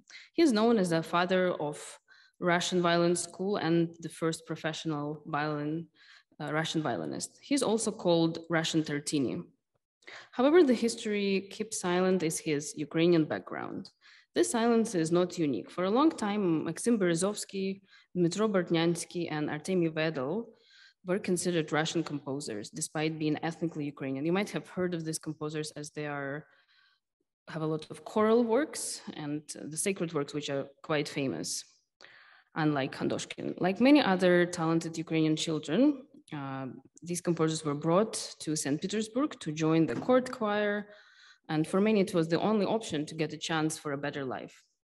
There at the court, if Ukrainians wanted to succeed, they had to follow the agenda of the court and present as generic Russians. Another layer of complexity is that Khandoshkin was surrounded and was competing with Italian musicians, being the only ethnically Slavic violinist at the court at that time. Italian musicians like Antonio Lali received monthly payment 4 times superior to Khandoshkin. They were taught by accomplished teachers. And how did Khandoshkin feel being so alienated in his own country, perhaps feeling inferior to the European musicians? At this point, we can only speculate about the answers, as the research on Khandoshkin is very limited. The first person to write about Khandoshkin was Vladimir Odayevsky in 1850s. He reached out to archives and newspapers getting limited information about the composer. So that was only about 40 years after composer's death. Many contemporaries of Khandoshkin, as well as his son, were still alive at that time. And Odayevsky could have acquired much more comprehensive knowledge about the composer. So very few information is available about him. Later writings about Khandoshkin were published in 1950 by Israel Yampolsky, a brother of famous Russian teacher, and by Grigory Fesechko in 1972. These works are mostly based on Odayevsky. So all we have is archive work by Odayevsky in 1850s. In the past 10 years, perhaps due to the overall interest to Baroque music, a few CDs of Khandoshkin music have been recorded by Anastasia Chytryuk, Alexandra Kvetkovska, Nicole Tamestit, and others with liner notes based on the same few sources. More archival research needs to be done in St. Petersburg Central Library and Conservatory in order to obtain new information, as all the roads now lead us back to Odayevsky. However, in this talk, we're presenting context to composer's music, as well as highlighting his Ukrainian background, which has not been brought up in Western literature, in hopes to encourage new perspective and interest in the composer. My personal interest is that I'm Ukrainian, and it is important for me to identify forgotten or mislabeled Ukrainian composers, especially in the light of a current war. Ivan Khandoshkin's grandfather, Lukyan, came from the village Veliki Perevoz, Myrkora district, Poltavska province, Ukraine. According to the archives there, Lukyan was a Cossack of Cossack ancestry. In the 1740s, Ivan's father came to St. Petersburg to join the court choir as an adolescent. He would have his son, Ivan Khandoshkin, 7 years later, and a similar destiny awaited for him. According to Adayevsky, Ivan Khandoshkin was raised in the orchestra. Ivan proved himself to be an extraordinarily talented violinist. From 6 years old, he was given lessons by Italian violinist Tito Porta, free of charge. At that time, he was retired from the Russian court. There are speculations of Khandoshkin traveling to Italy to study with Tartini. However, there is no evidence of such trip. Normally at that time, if musicians from a Russian court went to Europe, it was always proudly recorded. For example, trips of Berezovsky and Bartnyansky, there's lots of mentions about that.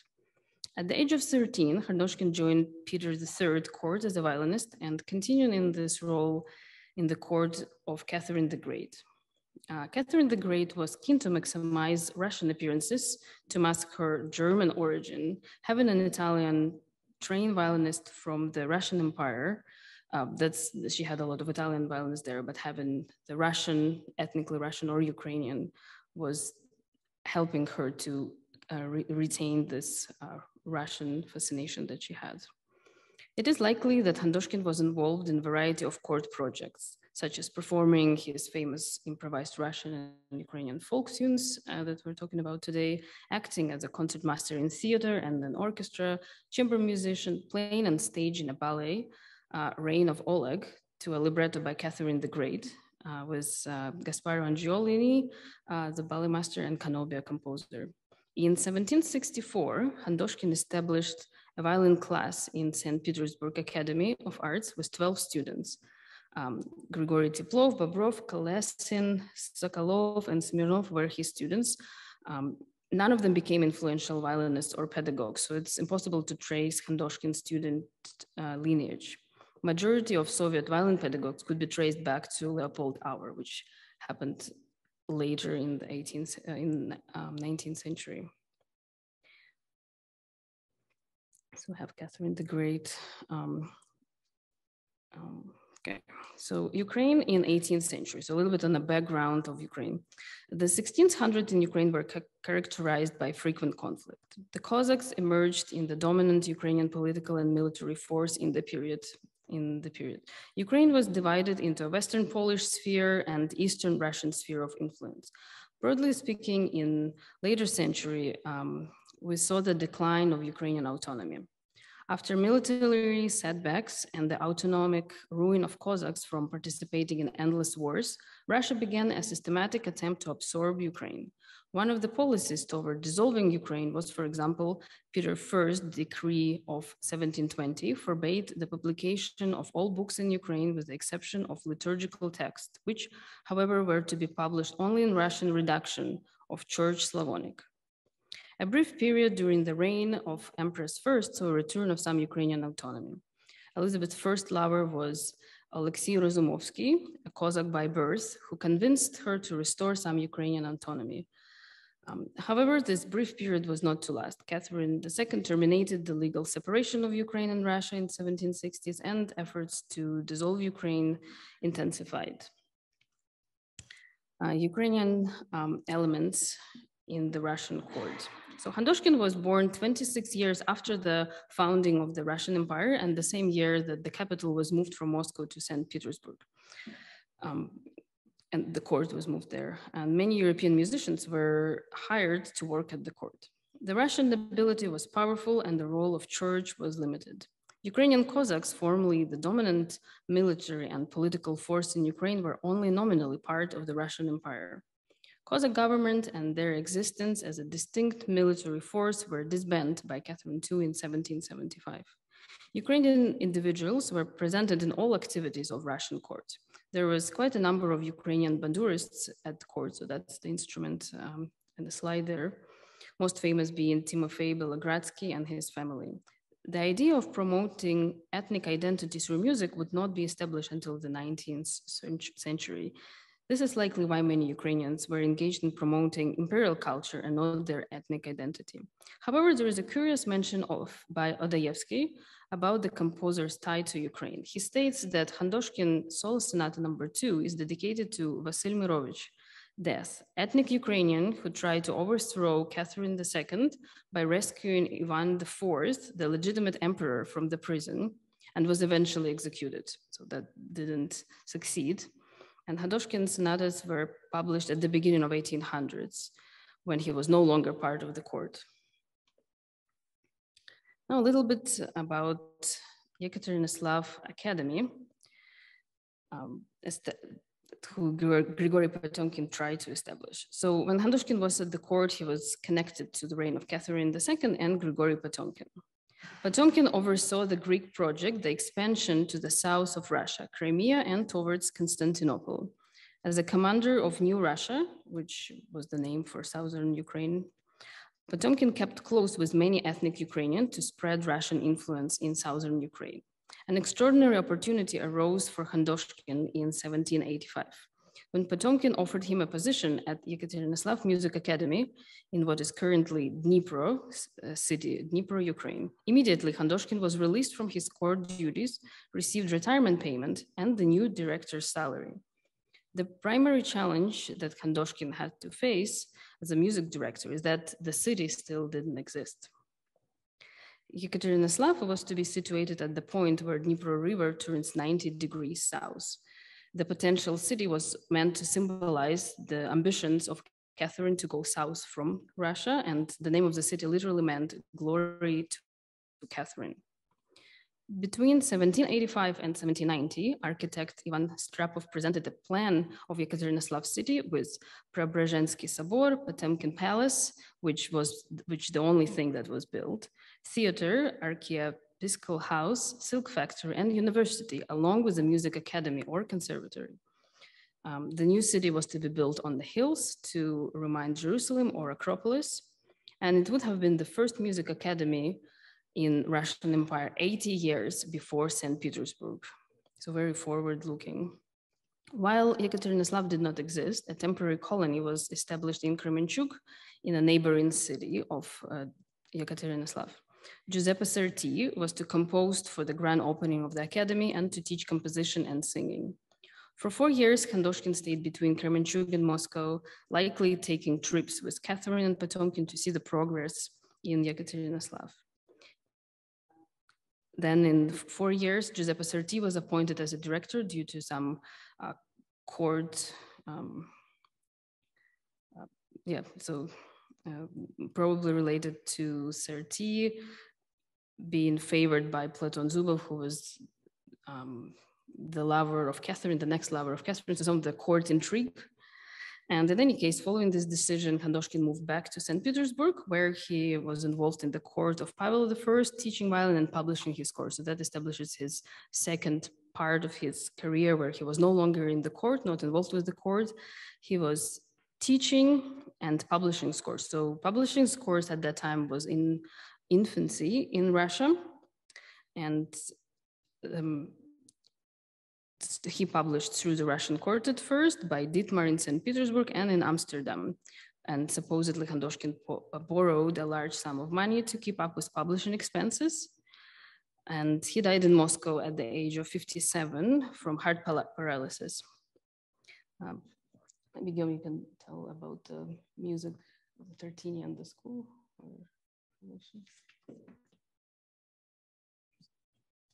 Well, it's just an interesting parallel that Tartini at the time was managing or directing a school, the School of Nations, with in connection with his employment. And in the case of Khandoshkin, was essentially catapulted there in this new academy, trying to make it work. But the time was not quite ripe. And this is a parallel that you can see the wrong place, right time perhaps, and in advance of the conservatory system that was establishing itself in Paris and in the rest of Europe, the conservatory, but it was not quite the time for Russia to go to it. So. Then in 18th century was an important breakthrough in Russian music life, beginning with Peter the Great's policies and followed by those empresses, Anne, Elizabeth, and Catherine II. Many foreign musicians were invited to Russian court, including Galuppi, Traetta, so you can see all the names at the screen. In 1730s, Anna of Russia invited an array of Italian violinists to the court. And later, some of the musicians, famous violinists, Fiorillo, Pugnani, Viotti, came to St. Petersburg for short recitals. Considering Khandoshkin's high status at the court, he likely was interacting with his violinists, studying, playing together. However, there are no mentions of them playing together or any of that in the archives at this point. Maybe there's its own archives, but nowhere published. Tartini's scores were sold in Russia in early 1800s, including Opus 1, 12 violin sonatas, and Opus 2, 6 violin sonatas. The Lolyosh specialized in writing of chamber trios. Madoni specialized in writing violin sonatas. So some of these pieces were dedicated to Anna, for example. Some of them are written in Russian. A couple of sonatas are based in Ukrainian folk themes. So that's by Madonis. And they were dedicated to Elizabeth, whose lover was Alexei Razumovsky, as he was Ukrainian. Giovanni Verrocchio published 12 violin sonatas for violin solo and bass. These are considered the first secular instrument pieces composed and published in Russia. So now we're going to talk about the typical Ukrainian characteristics of folk songs that could be found in the variations. So we'll look, there are typical motifs of Ukrainian folk songs. And I looked at the study of Ukrainian ethnomusicologist Yakov Soroker. He states that when dealing with Ukrainian folk songs, typical does not necessarily mean widespread. It is rather has to do with recognizable characteristics of the song. So something that's typical for Ukrainian folk song is modal mixture, popular for other Slavic nations, of course, especially Czech. Augmented second in minor key between the third and fourth scale degree, syncopations, melismas when singing or also printed, and polyphony. The two other features that we can find in Khandoshkin's music is its first one is the leading tone resolving down a third to a dominant. So there are two examples here. So here's the leading tone and it resolves down to the dominant, and it's another one, so it's a C, G minor. So a lot of the modal mixture, so the key shifts, so it could be a couple bars in one key and a couple bars in another key, but there's another one very similar. So we find this in Khandoshkin's songs quite a bit. Another one is gritsu, so motive gritsu. So my translation is I couldn't find it in English. So it's a cadential pattern that consists of the descending minor 6 to the 7th scale degree, resolved directly into tonic or to the 2nd scale degree and then to the tonic, more commonly used in the minor key, however, found in major as well. So we'll find this here. So it's a minor 6 built from the 7th scale degree and then goes down. So these are very common in Ukrainian songs. And one example, so that's perhaps the name of the song is Gritsu is a name. So maybe that's coming from there based on the name of the song. And there's another one, Kozak was having fun, very similar. So now to the actual songs by Khandoshkin. So I differentiate two categories of Ukrainian songs by Khandoshkin. The first category is based on true Ukrainian songs, and the second is based on Russian folk songs with elements typical to Ukrainian folklore. It is likely that the variations were performed at the court. So the picture that we saw here, so that's the cover from Khandoshkin score of 6 ancient songs. So the front page from 1786 states that the score is, quote, for the use of lovers of music in the court style by a court musician Ivan Khandoshkin. So he was trying to leverage him being a court musician, but at that time he was already retired. So they're performed at the court. Also, given Khandoshkin's ability to perform on the guitar and balalaika, it is possible that these arrangements were also played for peasants. There are recollections of Khandoshkin playing on streets and squares. There is also potential that the variations were used for educational purposes in this role at the Academy of Arts. They're sort of pieces, caprices, etudes. Each song and variation clearly covers a specific key with a variety of techniques displaying double stops, ornamentation, bariolage scales, Brézur's varied bow strokes. His composing concentrates on the lower register of the violin, so it's mostly first and third position. Sometimes it goes higher up, but majority of it is in the lower positions. So here's the Kozachok. So we're going to perform a couple examples with Guillaume. So this is Kozachok is a traditional Ukrainian dance that originated with Cossacks, as the name suggests. It features a 2/4 quick tempo, simple dactylic or anapestic rhythm, so very simple. Kozachok became popular in European courts in the 17th century. In Ukrainian folklore, a lot of music for dance has singing origin. So this is just a famous Ukrainian piece, and also the name suggests that this is a Ukrainian piece.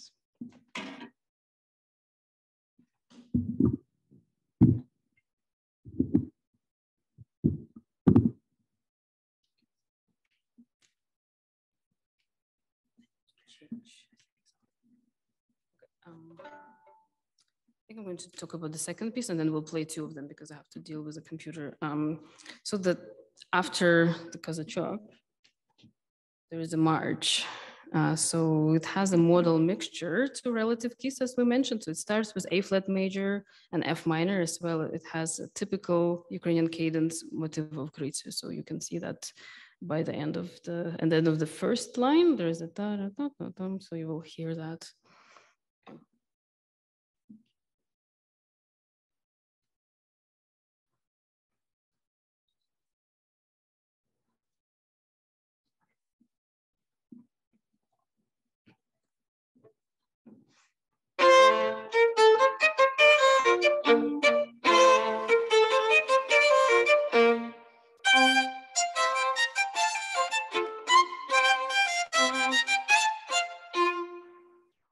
So that's the theme, and then there are variations, but we're just playing the themes, and the variations you will hear later at the concert. Okay, so yes.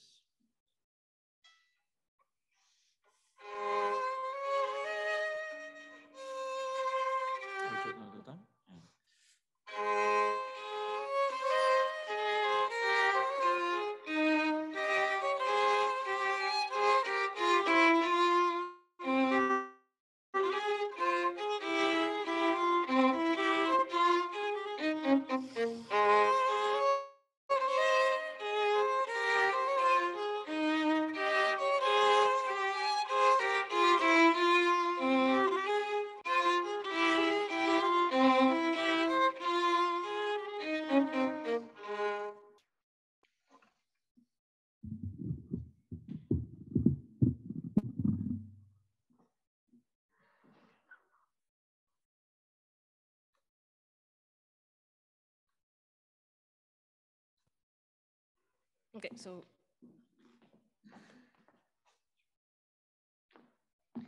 then the next example is the song Kosari, which means wheat croppers.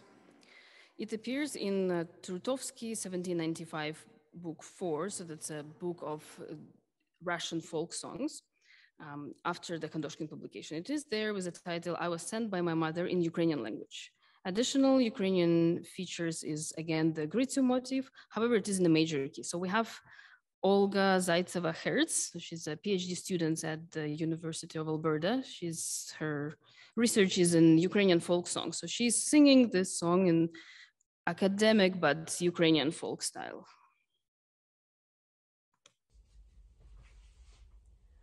Вийшли в поле косарі, косить ранком на зорі, гей, ну те косарі, бо не рано почали, хоч не рано почали, так багато уцяли, до обіду покосили, гострі коси потупили, гей, ну те косарі, бо не рано почали, хоч не рано почали, так багато уцяли.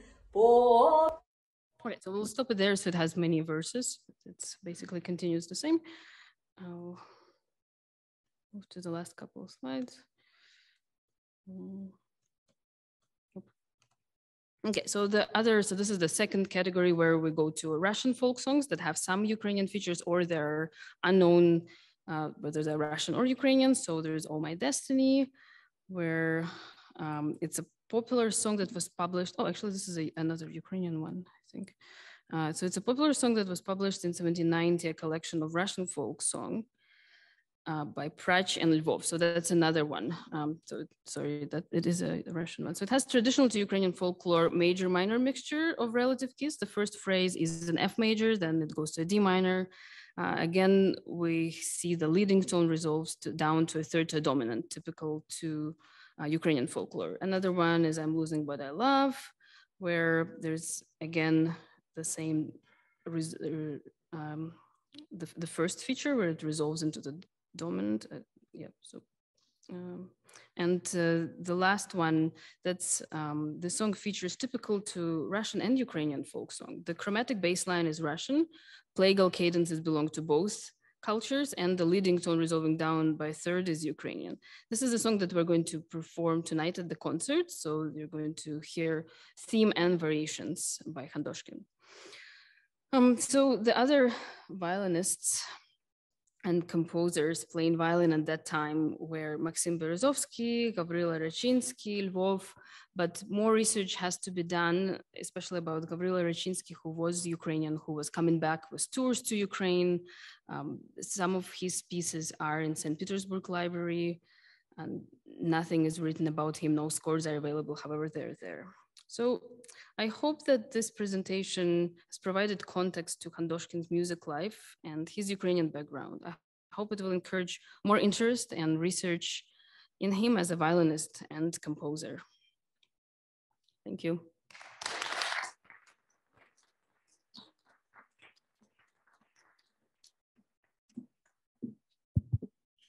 Are there any questions or comments or observations from within the hall?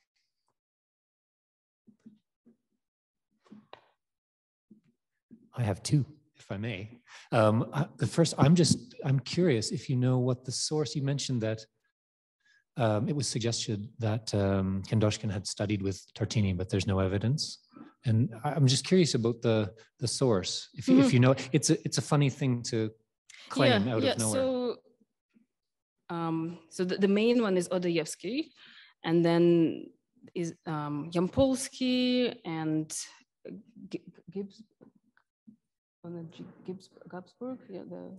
Ginsberg. So I think Ginsberg says that Tartini went to study with Tartini, but then I think when it was re-edited, it says that again there is no confirmation at all. What do you think? What's the reason for making a claim like that? Yeah, so I think I mentioned that there is in Russia they were really proud if someone went to study abroad. So Khandoshkin seemed to be quite popular and seemed like he put a lot of money in publishing his scores. So if he went, there definitely would have been mentioned, unless like there's no reason to keep it secret. Well, at the same time, Berezovsky, it's all over how he traveled and he was really glorified. The same with Bortnyansky. So there's nothing about Khandoshkin, unless there was another intrigue at the court. There's some reasons that it wasn't mentioned. So far, there's nothing that suggests that he did go to study with Tartini. Okay. The other question I have, or I just wonder if you could speak a little bit comparatively about Tartini then and Khandoshkin, even though they didn't connect in that way. They're connected via this idea of engagement with folk music. But I think in a way, also you hinted at another way they might be connected in your interest in Khandoshkin is this idea of sort of him having dual identities and kind of trying to recover something of his Ukrainian identity. And Tartini is sort of located in the same way, that he's in this kind of in-between space. I mean, he's Slovenian for the purposes of the Slovenian government, and as some people have mentioned publicly and privately, he is in other respects, he is in every way a Venetian. And then you have these two men who are sort of curiously engaged with folk music at a curious time, if that makes sense. That Tartini is not a nationalist, but he seems to be a kind of musical egalitarian, that he's arguing that folk music is good music and it's music you can learn from.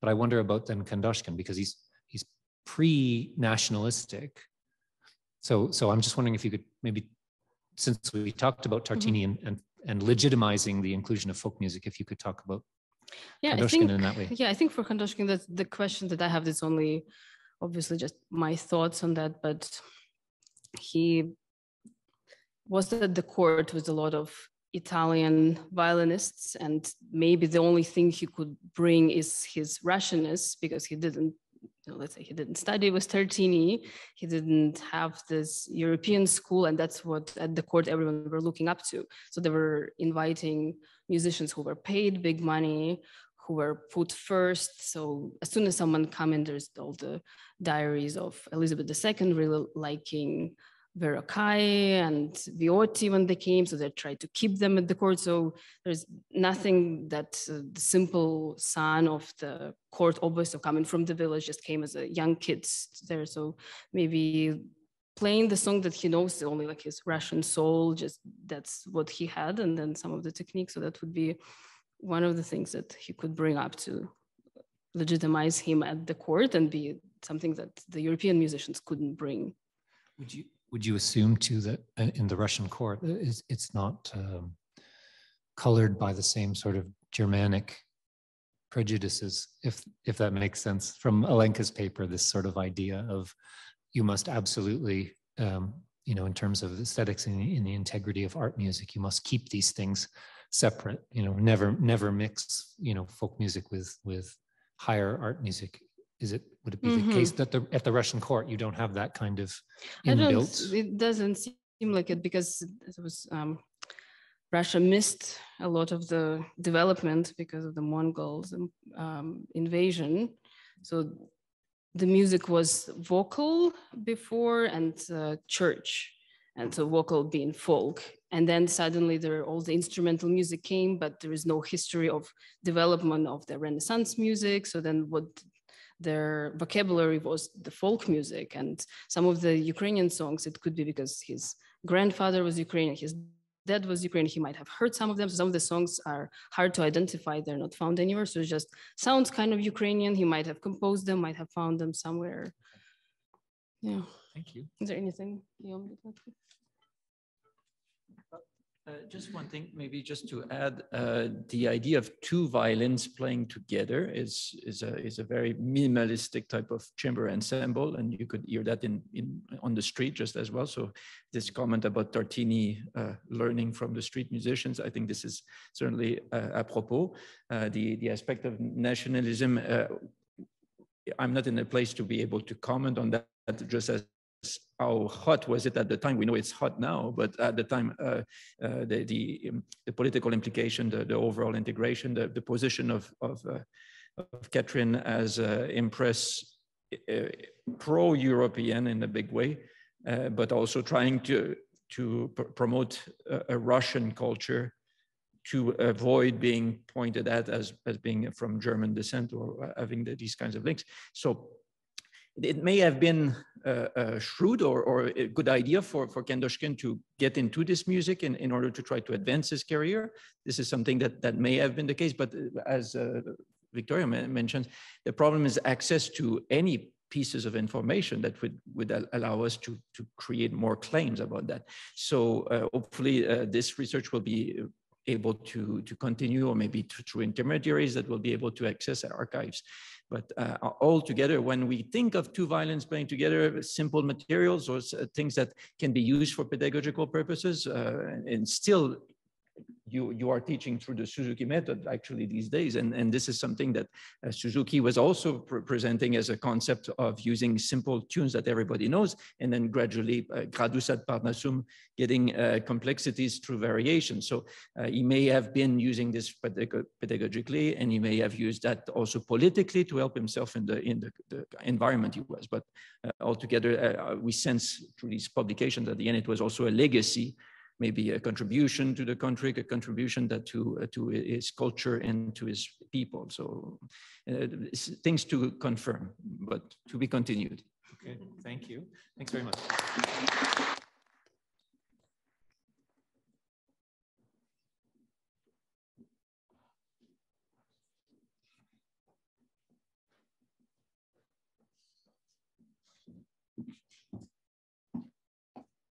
So last, certainly not least, Kaleb Koslowski, who is a PhD student here at the University of Alberta. And the title of his paper, very simply and succinctly, as our final paper of the day, Global Tartini. Thank you. Thank you, everybody. I'm just going to toggle up the presentation here quickly. Give me one moment.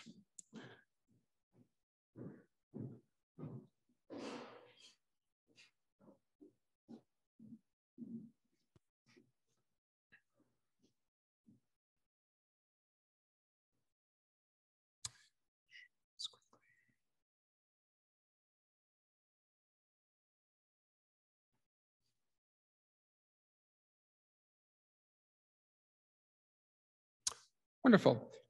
So thank you, everybody, for sticking around to the last session of the day. I appreciate that very much. Thank you as well to Alex and the Goethe Institute for setting up today's event. Giuseppe Tartini opens his Opus 2 collection of sonatas for violin, published by the Roman printer Antonius Clayton in 1745, with an unusual dedicatory preface. It has nothing to do with a patron or a potential employer, and offers no guide for the reader. Rather, Tartini dedicates the collection to one of his many students, a violinist named Guglielmo Friedrich. Besides the praise he heaps on Friedrich's diligence, his studiousness, and his humility, Tartini points out his astonishment and gratitude that his young pupil should have traveled so far to study with him. Friedrich, you see, according to Tartini, was born and raised on the Indonesian island of Java. Java, and its colonial capital Batavia, modern-day Jakarta, had for more than a century been the administrative and military hub of the Dutch East India Company's colonial enterprise in the East Indies. Much of the Dutch spice trade with India, China, and Siam passed through the port city of nearly 50,000 people en route to Amsterdam and other major European metropoles. Friedrich, about whom we know nothing except what's present in Tartini's preface, might well have been born into a merchant class family, and boarding a ship to make the nearly 12,000-kilometer journey to Venice, for centuries a hub for the Eurasian spice route, would not have posed much difficulty. But the connection between the two violinists raises a host of questions, not the least of which is how Friedrich came into contact with Tartini's music on Java in the first place. How did it get there? Who performed it? What kind of work might it have done in the context of, borrowing Christopher Small's term, musicking in 1730s or 40s Indonesia? Most significantly, this kind of evidence and the distinct silence of the historical archive that accompanies it should cause music historians to reflect. What kind of history might we, or should we, write about Tartini and his music in the face of such striking mobility? Tartini has often been a quiet and unproblematic figure in music historiography. He's noticeably absent from even the most comprehensive surveys of European music culture. He's nowhere to be found, for example, in Richard Truscan's mammoth Oxford History of Western Music. When he does crop up, though, it's always in a squarely nationalistic frame. Tartini is an Italian, though perhaps now Slovenian, through and through. Biographers like Pierluigi Petrobelli point to his lifelong residence in Padua, or his publishing exclusively in Italian instrumental genres like the concerto, trio, or solo sonatas, a musical inheritance from Corelli, as support for such historiographical categorization. Moreover, they point to his physical stasis after taking up the position at the Basilica San Antonio in 1726. He taught from Padua, turned down propitious court positions elsewhere in Europe, and wouldn't even venture next door to write an opera in Venice. Starting up the Scuola delle Nazioni in 1728, brought the world to him, not the other way around. But even if the man didn't travel after 1726, a point that I argue we might think about a little bit more critically, his music and his reputation certainly did, as the dedication to Friedrich makes explicit. In my talk today, I attempt to rethink the fixity attributed to Tartini by situating his music within a global scope. By global, I don't implicitly mean the world at large, i.e. the globe. Instead, my use of the term adopts that proposed by historian Sebastian Conrad. That is, the global is a particular way of looking at history, an approach that takes cultural mobility, interconnectedness, and exchange as its starting points. This global historical approach means looking at Tartini's world as one characterized fundamentally by connections and networks, many of them stretching across national and regional boundaries. One such network is that brought about by European industries of music print. Locating Tartini and his music in the context of contemporary publishing and circulating mechanisms, specifically those developed by his Amsterdam-based publisher Michel Charles Lucen, I suggest reveals a particular kind of global Tartini, one without, or at the very least with blurred borders.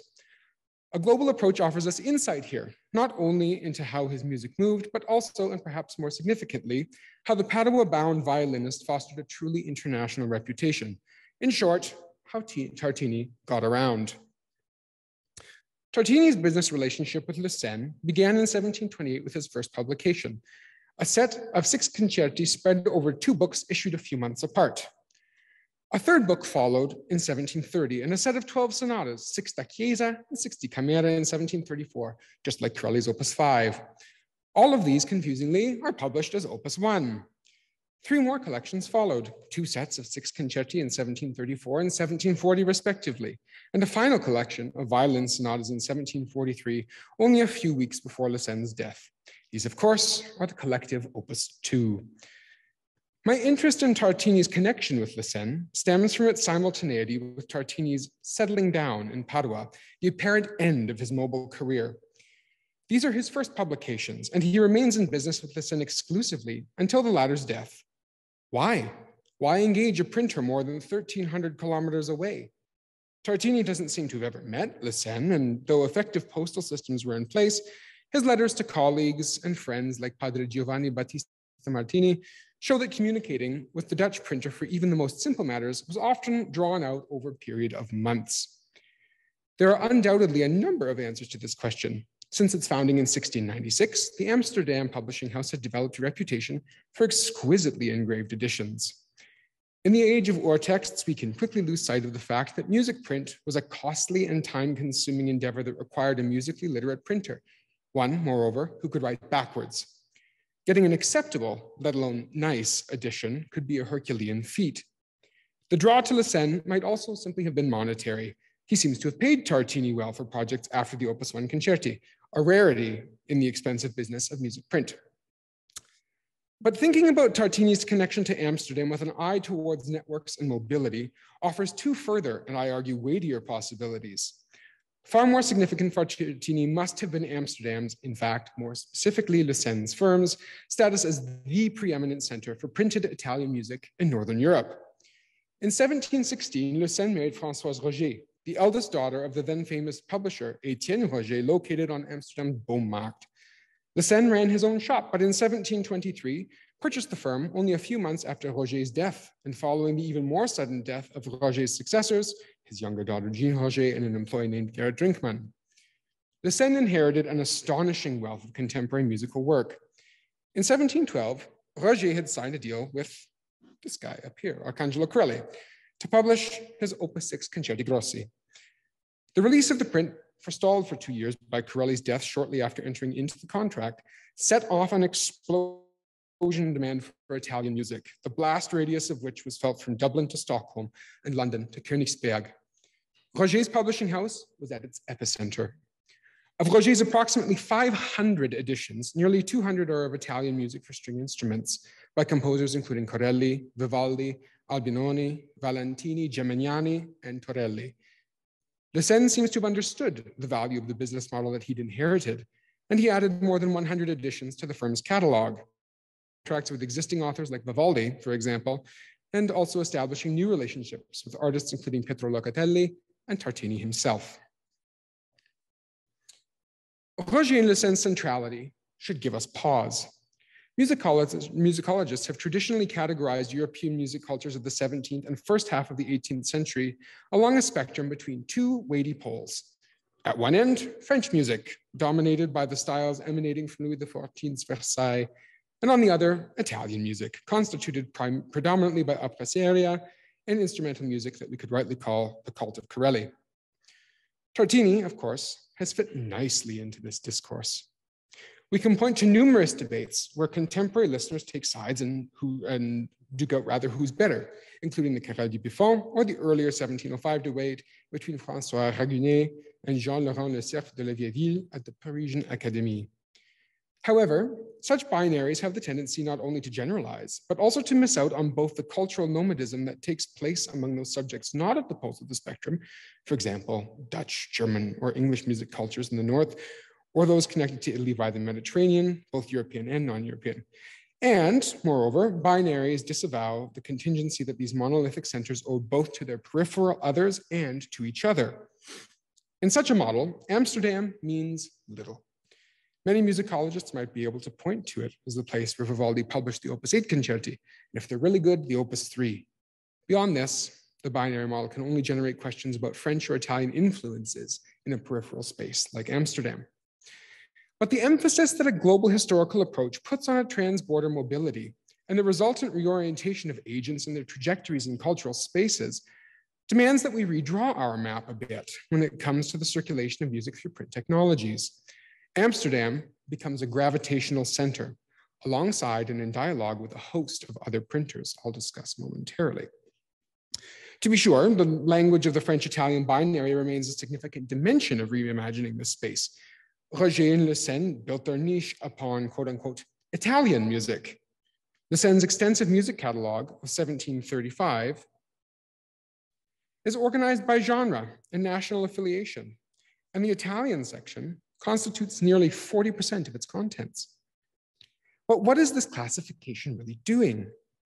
Early modern catalogs like Le Sen's, as contributors to the University of Chicago's Multigraph Collective have compellingly argued, do a very specific kind of work. They're curated objects, carefully and intentionally organized representations of a collection that are meant to guide their readers through contents in a very particular way. Printers, in a sense, are the creators of imaginary worlds. The Italy of Le Sen's catalogs, the Italy at the heart of his business model, the Italy for which Tartini's music here serves as a sonic signifier, is precisely this kind of imagined world. Yes, we're dealing with physical music. And yes, the Italian authors included were usually from the geographical peninsula. But I'd argue that this isn't actually what Le Sen is selling, nor captures what drew Tartini to publishing in the first place. Rather, publication translates Tartini's music into a commodity form, that is, a saleable object that has a very particular use value. This translation alienates it from the sonic and the geographical worlds, from the intimacy of sound and performance. Tartini's music here is inventory, one piece of product among many, an inventory deeply enmeshed with northern imaginings of the sensual, sunny Mediterranean South. In this form, the value of Tartini's Opus 1 sonatas, for example, aren't only the potential of musical experience, but also the excitement of the grand tour, the ruins of ancient Rome, the image of Venice as the world of spice, silk, coffee, and chocolate, and the promiscuous rendezvous carnival season sometimes promised. The magic of Le Sen's printing press was the transformation of Tartini's music, in some sense, therefore, into a globally representative and transmissible product. This commodity form and the imagined worlds with which it was entangled generated the possibility for Tartini's music to spread quickly across a complex distribution network that was truly global in scope. Like Roger before him, Le Sen carefully fostered relationships with other printing houses in Western European cities.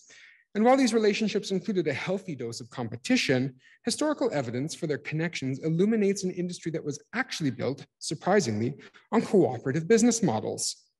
The London-based printer John Walsh and the Parisian publishing house under Brava Leclerc, in particular, seem to have had convivial connections with Le Sen. The three often served as each other's representatives, selling prints on behalf of the other houses. In some cases, it seems that the plates were even shared between them. Around 1716, when Walsh's firm solidified connection with Roger, Walsh would on occasion imprint his own labels using Roger's title plates, a technique called passe-partout.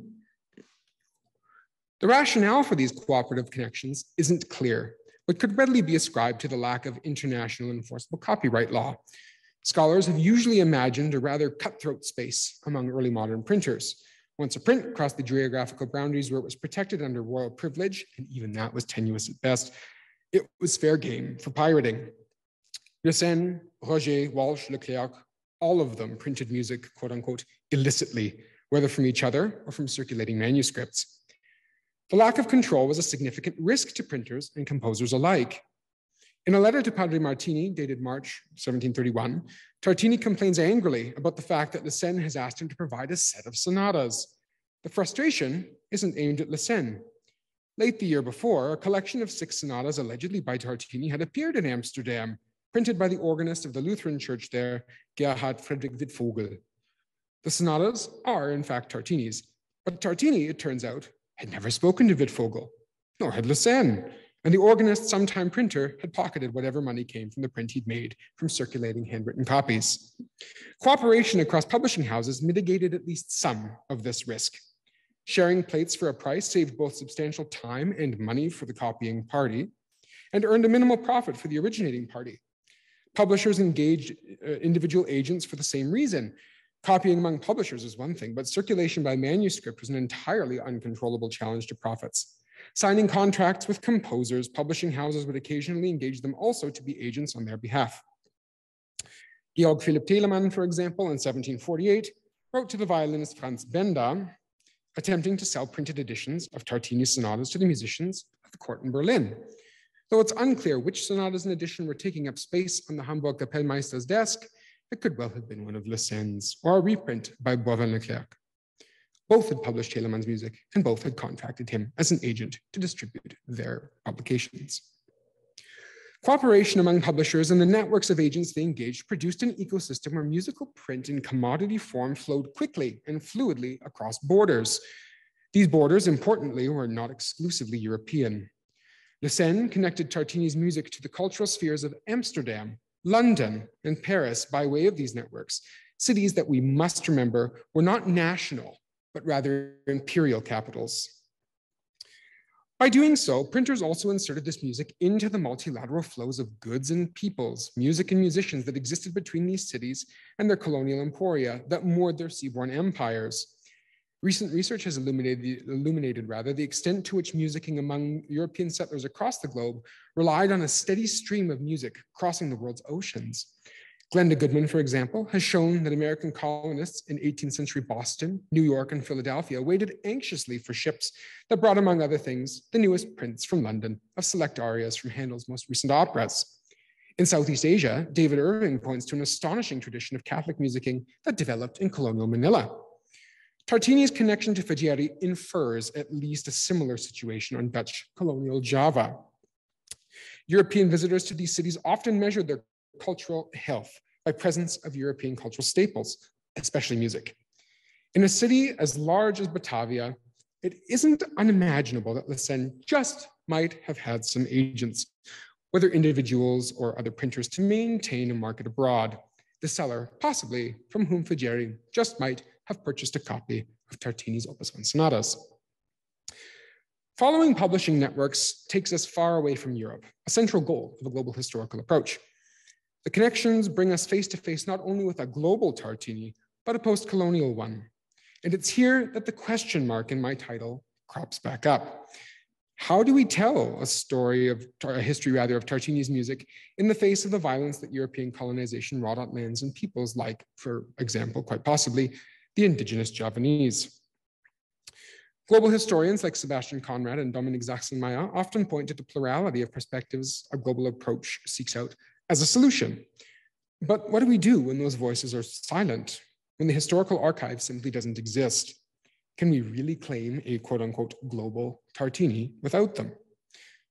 I don't have an easy answer to this question, but perhaps at the very least, the attempt to situate Tartini and his music within a global scope can do some work toward decolonizing music histories by revealing this silence and by illustrating the complex ways in which his music was integrated into larger systems of mobility, exchange, colonial expansionism, and cultural contingency. Part of this, I claim, is also seeing Tartini's history and music as objects entangled with a variety of other cultural objects and the worldviews that they produced. While I focused here on the mobility of Tartini's music through northern networks that served as gateways to domestic and colonial markets, this needs to be kept in dialogue with Tartini's own proximity to Venice, an equally important entrepot for goods and peoples from European seaborne empires, but also from Asia and North Africa. Venice is a gateway, for example, to the world of coffee. including beans from Sumatra. And Tartini's own experiences in Venice might have brought him into contact with a Mediterranean ethnic crucible in which recent studies by Kate Van Orden and Reinhard Strom poignantly show music, sounds, and musicians from around the region commingled. Ottoman influence, for example, was an ever-present dimension of Mediterranean life, whether through war or the threat of Barbary pirates, or economic circuits that crisscrossed the Mediterranean's waters. International and colonial trade through Venice would have also fed, quite literally, Tartini's insatiable appetite for chocolate. His letters with friends and colleagues are dotted with references to shipments of the tropical commodity, which by this time was not just coming from South America, but also Southeast Asia and Africa, and anxieties that he had about these shipments coming through. In a financial statement from around 1767, which brilliantly begins, quote, "Facts that prove the falsity of the assumption that Tartini is a wealthy man," close quote, he lists his annual consumption of chocolate at 72 pounds. Like modern wine connoisseurs, Tartini's hobby, which exists side by side with his musical activities, relied intrinsically on global connections. I've tried to show by exploring this global Tartini brought about by the publication of his music by Le Seine, that his music and his renown during his own time neither originated nor developed in a vacuum, whether geographical, cultural, musical, or otherwise. His music and reputation cannot be disentangled from the networks that brought them to, for example, English ears like Charles Burney's, inspiring his self-described Mecca-like pilgrimage to Padua in 1771, or those of any of Tartini's students from around the world that ventured to the Scuola delle Nazioni like Fegeri. But cannot be disentangled from the discourse of Italy as cultural Parnassus that circulated as a product alongside them. And they cannot be disentangled from the polyphony wrought by the mobility of colonial products in European metropoles alongside musical ones. Our historiography might do well to find ways to reflect this. I have sketched only one global Tartini today. There are undoubtedly many others, some of which I'd say we've seen in a few of the papers today. All of them though, get us beyond borders. They get us out of Padua, indeed at times out of Europe, out of clearly delineated categories and into a web of connections that reminds us that Tartini's music, just like all the rest, has always been mobile. Thank you.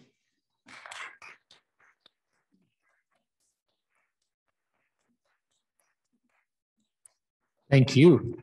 Thank you so much. Are there any questions in the hall? Fabio Sters. Thank you. Thank you so much, Kaleb. That was fantastic. I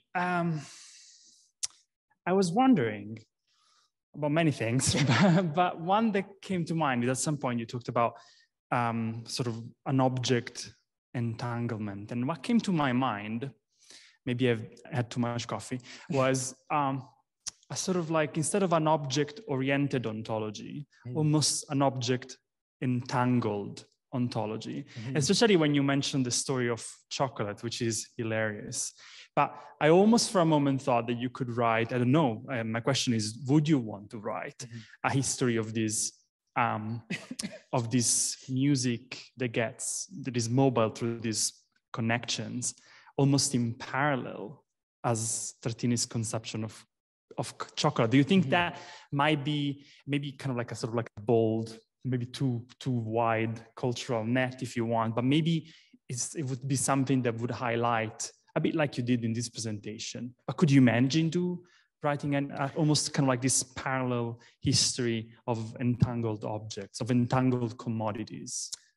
Yeah, thanks for the question. I think you could probably quite easily.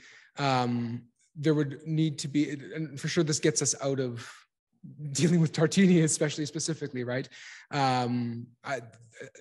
Following a commodity like chocolate, or coffee for that matter, I think you can't separate them necessarily from musicking period in Northern Europe, especially at this time, right? You've got people performing these things in coffee houses. I think about, you've got a lot of literature right now, like the, discussing like Bach's silver coffee set, right? That's David Jersley, same kind of thing. I think I would love to see some sort of parallel discussion going on in terms of an entangled ontology, mostly because I think two things. Number one, it would give us a completely perhaps different dimension on reception studies, not just of Tartini, but of music in the first part of the 18th century period. And then secondly, to see just further how far these networks go. For sure, I'm thinking of Dr. Scuderi's presentation this morning, and she's going, we have a name and that's it. And I think, especially for research like that, where we're going, okay, well, where can we find and understand some of these students, where are they coming from? Going through an entanglement process or analyzing those entanglements with other products might just be where we find evidence for something like that. Yeah. So yeah, I think it would be a very fruitful way to approach it.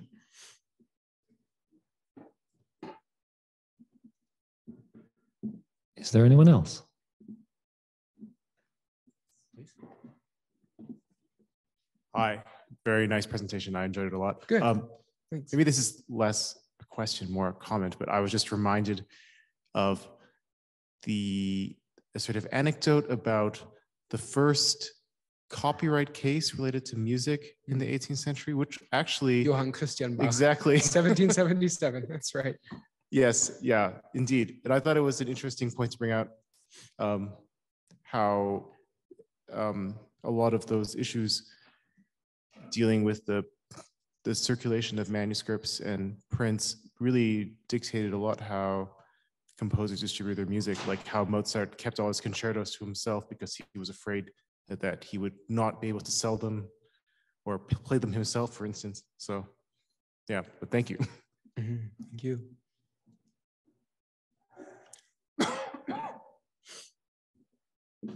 Thank you. Thanks very much. Very good. Thank you.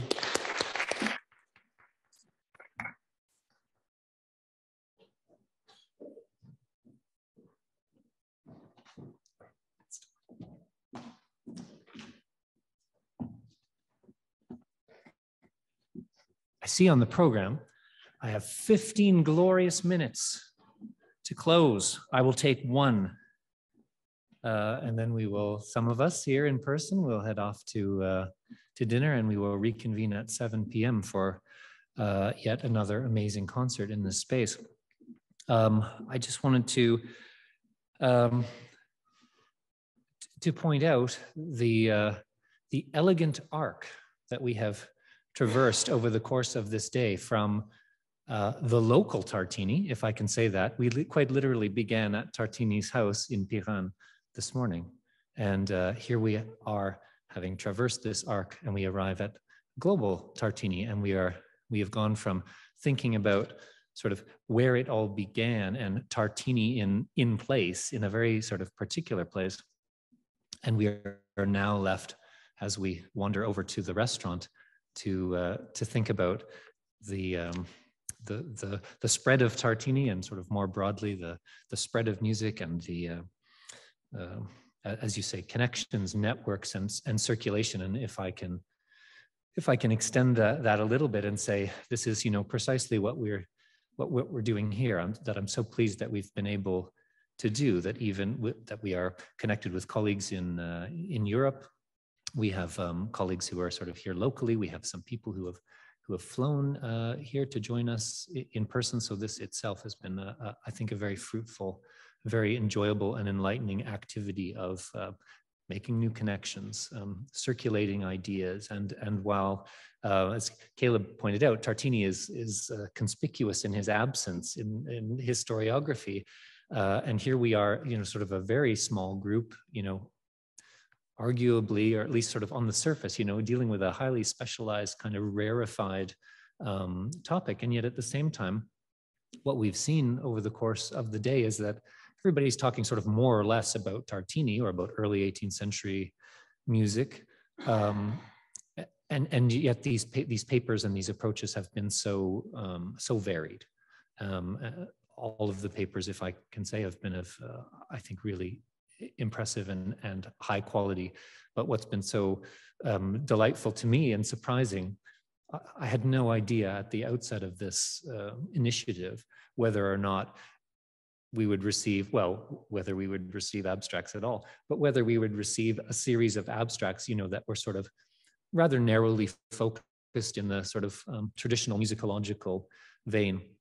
And it feels like these 9 presentations that we've had today have really sort of explored the spectrum, not just dealt with Tartini's music in a tightly focused way, but rather we've zoomed in at times, we've zoomed out at times, and we've had sort of wonderful micro and macro perspectives on Tartini and his life and his times. And again, thanks to Kaleb, now we are left walking away thinking about these sort of much bigger issues of decolonizing musicology, for that matter. That is something we'll talk about over dinner. I'm sure we'll sort that out over dinner. I'd like to, just before we go, I'd like to acknowledge and thank Russ Baker, who is here. Thank you so much, Russ. And before Russ was here, Pat Strain, and both of whom were responsible for all of the technology and for making the recording possible. And so, of course, we wouldn't be able to do this without you. And thank you. Thanks for keeping us calm and confident that everything was running as it should be. So, and it just remains for me to thank all of you, the participants who are here, the participants who joined us online, and I will say too, when the call went out and when we selected these papers and started to put together the program, I think I asked all of you if you would be interested in continuing this project and looking ahead to the possibility, again, given the fact that there is so much more to say about Tartini and so much to think about, and that Tartini does indeed connect in a lot of interesting ways, that we will think hopefully sometime into the future about publishing these very interesting papers. So I will say stay tuned for now. And again, thank you all very much. And we are adjourned for the moment for dinner, and we will come back for our concert tonight. Thank you.